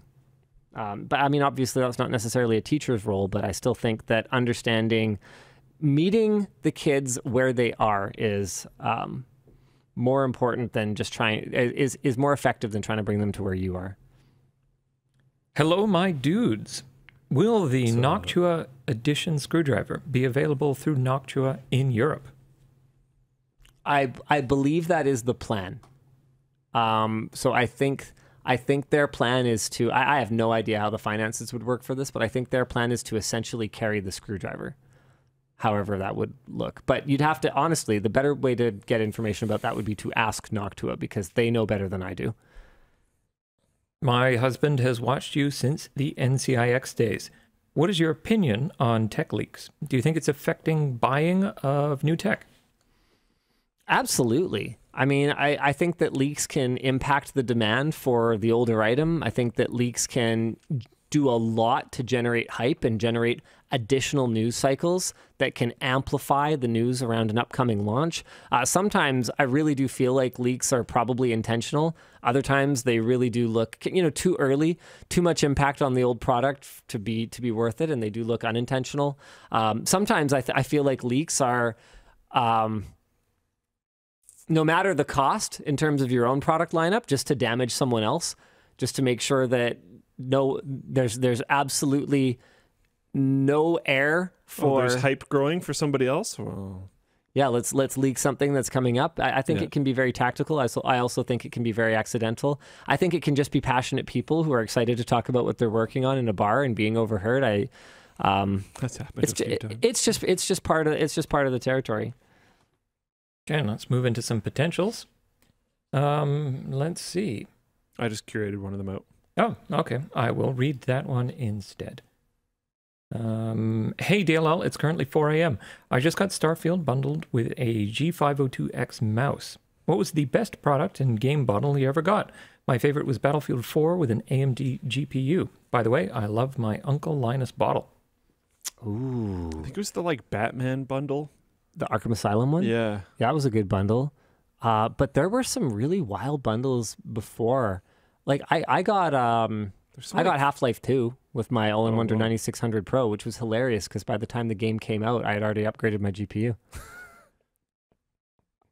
There was a while there where there was bundles of 4 games. And I think it got kind of crazy. I think anyone who got Half-Life 2 got the whole orange box. Whoa. That's pretty I don't sick. actually remember. Hold on. Radeon 9800 Half-Life 2 bundle orange box. Am I going to be able to find an article about this? I'm pretty sure I got an orange box code. ATI offers bonus to Half-Life 2 bundle buyers. Okay, here we go.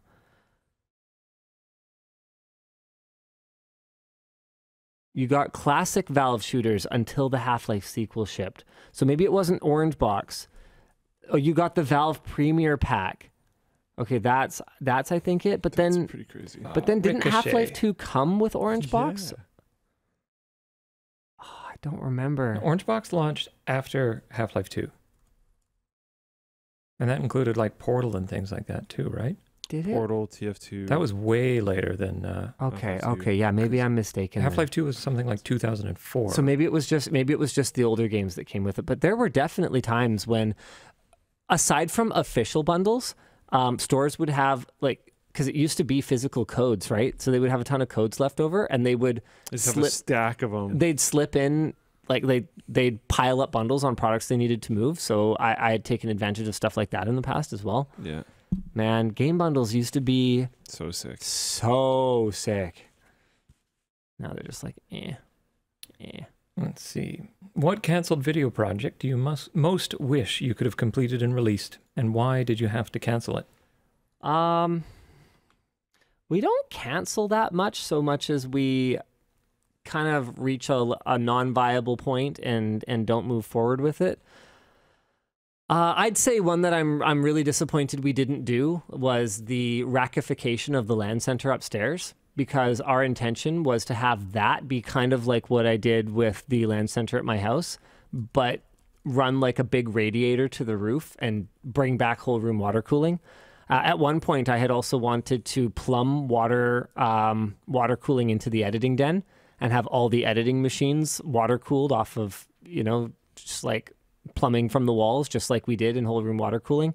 With the layout they have now, it wouldn't make any sense anyway, because they're all over the room instead of just down the two walls. But I think that would have been super cool to like bring back whole room water cooling in a big way. I'd like to set up something like that at the lab, so they just have water available to cool things when they need it. But also, I think they probably don't need it.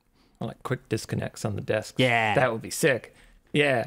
Okay. Hey, LDL. Linus, a couple weeks ago, you mentioned that you're more of a textured eater.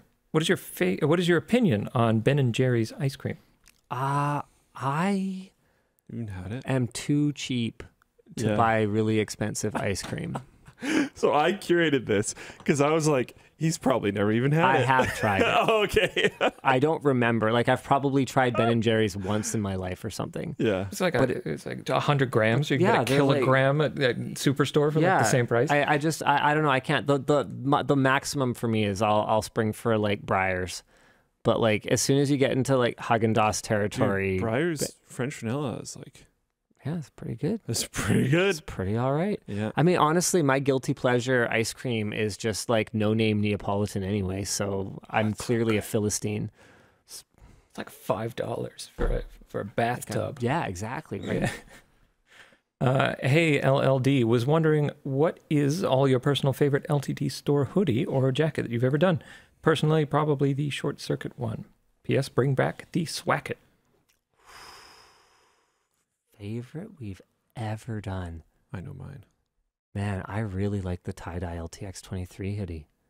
It's really good. It's really good. I am somewhat particular about. I'm not a huge fan. I like zippers.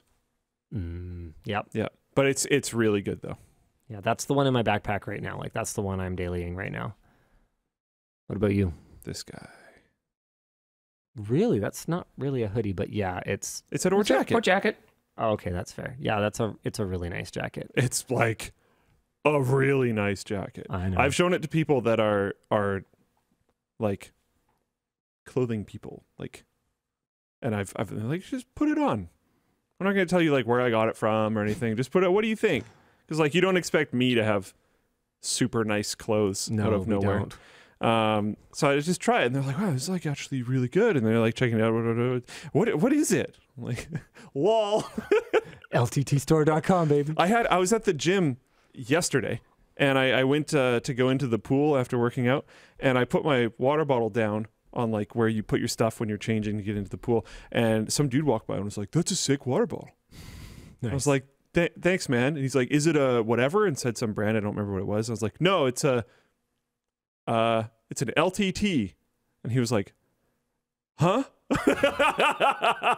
So you're saying we need to invest more marketing in our like top of funnel awareness? Maybe. Yeah. Yeah. All right. Yeah. You might sell some water bottles to gym bros if they even know what it is. Excellent. Yeah. He's like, "It's huge. That's awesome." Yeah. I was like, "Yeah, it's sweet." Hey, DLL, I know you play Supreme Commander Forged Alliance forever, but what is your opinion on Supreme Commander 2, the gameplay and story? I never played Subcom 2 because I heard it's bad. So I was a sheeple and I didn't play it. Sorry. Have things felt different for you or your staff now that it's been a month since the week plus break? Have you realized noticeable improvements from your new processes and content schedule? I don't know. Why doesn't the team answer that? There's a couple members of the team. I don't know if Luke's going to have a lot to contribute to that. Actually, I don't know if Dan's going to have a lot to contribute to that. Okay, I guess I'll talk. I don't think you're productive. wrong. What? Neither of you work on the production team. You're literally a hilarious path to go down. That is exactly what my response was going to be too. Like, nothing changed. Nobody talked to me as much. I was more productive. Yeah. I think that there's been changes, but I also think that the public perception of the changes has been much greater than what the actual changes have been. I think not that to diminish the effort that's gone into the changes.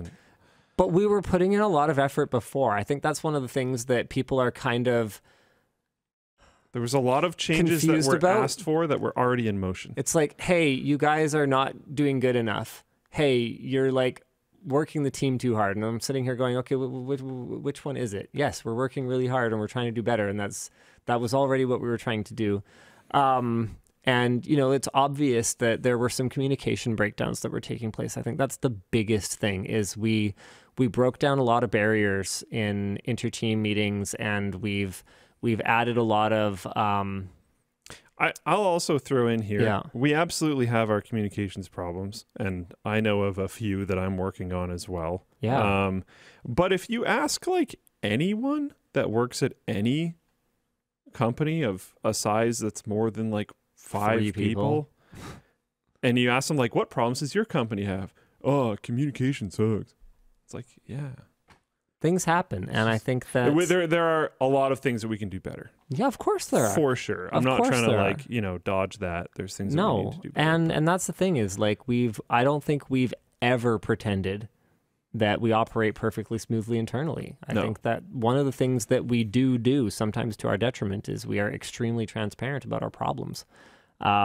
And so, you know, here I am talking about, some of the challenges and some of the things that we're doing to improve. And I'm going to tell you guys up front, like, it's not perfect. It's going to take a lot of time. The first week back, honestly, I think we had some of the most disastrous shoots that we had in many, many months. And not because we didn't have enough time, just because we had a lot of new processes to work out, and it is not simple trying to do what we do, believe it or not. If you know the solution and it's super easy and obvious, you don't know the solution. It's not that easy. It's not that obvious. There's a lot of moving parts. And, you know, it's one of those things that, you know, I feel like people have to experience, people have to live to understand. And so I don't expect everybody to understand it, but, overall, I think that, you know, it's been motivating. I think it's been exciting for people to spend more time talking to other people, which has been a personal source of frustration because that's something that I had been advocating for a lot. And then all of a sudden, now it's everybody's idea. So now we're going to do it. It's like, okay. Sure. It's like, you should be talking to this team regularly. It's like, okay, but we need like a week shutdown in order to like internalize that. I'm like, okay. Yeah. And you know what? Part of it too is that it's not that simple. It's just like a lot of the time. Sometimes it's process change, not just I want to do this. Yeah, now. And sometimes someone can say something. You go, yeah, that's a good idea, and I should do that. But until there's like a hey, wake up moment. You're just you kind of keep doing things the way that you did them before, right? And that's especially when people are heavily tasked. Yeah, exactly. Yeah. And I've never claimed that we don't work hard. Never. We do. So I'm optimistic. That's what I'll say in summary. Yeah. Yeah. There's got a couple potentials left. You guys want to answer that, or should we curate them? Let me have a look. Yeah. Oh, well, we got to curate this one. Hey, DLL, my hubby and I were in the LTX vid as 2 gamers, 1 CPU. Nice. The PC is a windowless. Is in a windowless basement room with our server and run through a Thunderbolt cable back to the gaming room. Any tech tips on cooling without a pool? Yeah, so believe it or not, that stupid radiator setup that we had in one of the parts of whole pool water cooling, where Alex and I put one radiator outside. It's just a simple car radiator with some like a random Walmart box fan on it, and then one inside, and then a tube running through the wall. That actually worked probably better to cool the room than what I just did. Bearing in mind, of course, that what I just did added net new heat that it then removed. So effectively did nothing. Yeah. But just taking that radiator and cooling it outside and then heating the water inside with the hot air and then dissipating that heat to the outside worked pretty great. And I actually had kind of thought at that time, maybe this whole pool water cooling thing is kind of stupid and I should just do this because with whole pool water cooling, I can't go sub-ambient. But with a waterproof fan and some kind of misting system, I could. So I could use evaporative cooling as long as water is plentiful in your area or something like that. You could use evaporative cooling to actually go sub-ambient on that radiator outside. So, I mean, essentially, it's always just how to move heat, and water tubes are a really effective way to move heat. However, I will say this, I don't think that any of this is going to be cost effective, so I would only do it if it's for fun. Hi, team. Please tell a story about a time you have felt like a Sims character. I'm not going to lie, I don't really get this. Why'd you curate it then? I didn't. I didn't curate it. Dan did. Oh, I watched it happen. Fine. Okay, then go, Dan. Yeah. I don't know. Yeah, bright guy. Right now? Yeah, why does he have so much light? We don't have any light. Yeah. I got 3 monitors pointing at my face. I can see nothing. I don't know. It was a one that was an incoming. I thought you guys might be able to answer. So what was that? I was like controlled by another entity. All the time. Constantly. Okay, come back, Dan. Go to work. And you're gone. Go to work. And you're here. Must and you're improve gone. career. I always say that I'm piloting a toddler that I can't control. Go to gym. Strength increase. Yeah, there you go. Eat. I'm controlled by societal Sleep. pressures. Play chess. Intelligence increase. Always fighting back. Last one I've got here. Hello from Bowling Green, Ohio. Linus, have you liked the GR Corolla so far? And what are your thoughts on Toyota's 6-speed intelligent manual transmission? Excuse me. I don't have a lot of thoughts on intelligent transmissions because I'm really not much of a car guy, but the GR was a blast. I didn't end up buying one. We only played around with the press car and did the review. I can't justify having more than one car, and I'm not going to swap out the Taycan for it, given that I already have the Taycan. If they were both on the market today and I was shopping again, it's pretty fun. I don't know that I would spring for the stupid mobile, but yeah, I don't have any thoughts on the transmission. I'm afraid. Oh, okay. Last one. Timestamp guy here. Okay, I can't validate that, but they say they are. I've been designing a WAN show themed LTT screwdriver holder capable of housing all the bits. Thoughts on selling 3D printed projects on LTT store? I'd actually rather not sell them. I mean, if there's marketplaces where you can list it, I think there's a pretty vibrant. Just do it up. Yeah, there's also already some out there. Yeah, LTT. Hold on. I think there's like a surprisingly vibrant accessory ecosystem. There's been some cool ones posted on the Reddits. And I think in some cases that was people just showing off their cool project, and in other cases that was people stealth advertising their Etsy's and stuff. Because this is definitely a thing. Oh, wow. Yeah. Like, check this out. Oh, wait. No, not this one. Stop. We're off the rails here. Yep. LTT screwdriver carrying case. Wow. LTT stubby screwdriver case. Wow. Like, this is 1000% a thing. Huh. Yeah, cool, right? Neat. We are going to probably do our own at some point, but for the time being, it's definitely something that you can get, and it's something that we are at the very least accepting of. I don't think that we're going to be going out of our way to promote this, because we might have our own competing products at some point or whatever else. We don't want to like rug pull anybody, but we're also not gonna be upset about anything. We think this is overall really cool. Yeah, really, really, really cool. And I think that's it.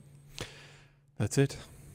Thanks for tuning in, you guys. Yeah. We'll see you again next week. Same bad time, same bad channel. If you're just tuning in pretty late in the show here, just bear in mind the VOD might take a little bit because the show was interrupted. So we have to take those two pieces of the VOD, splice them together, then upload and process. So it's going to take some time, especially on Floatplane. And that's actually like a lot of time. Yeah. Yeah. Okay. Okay. See ya. Bye.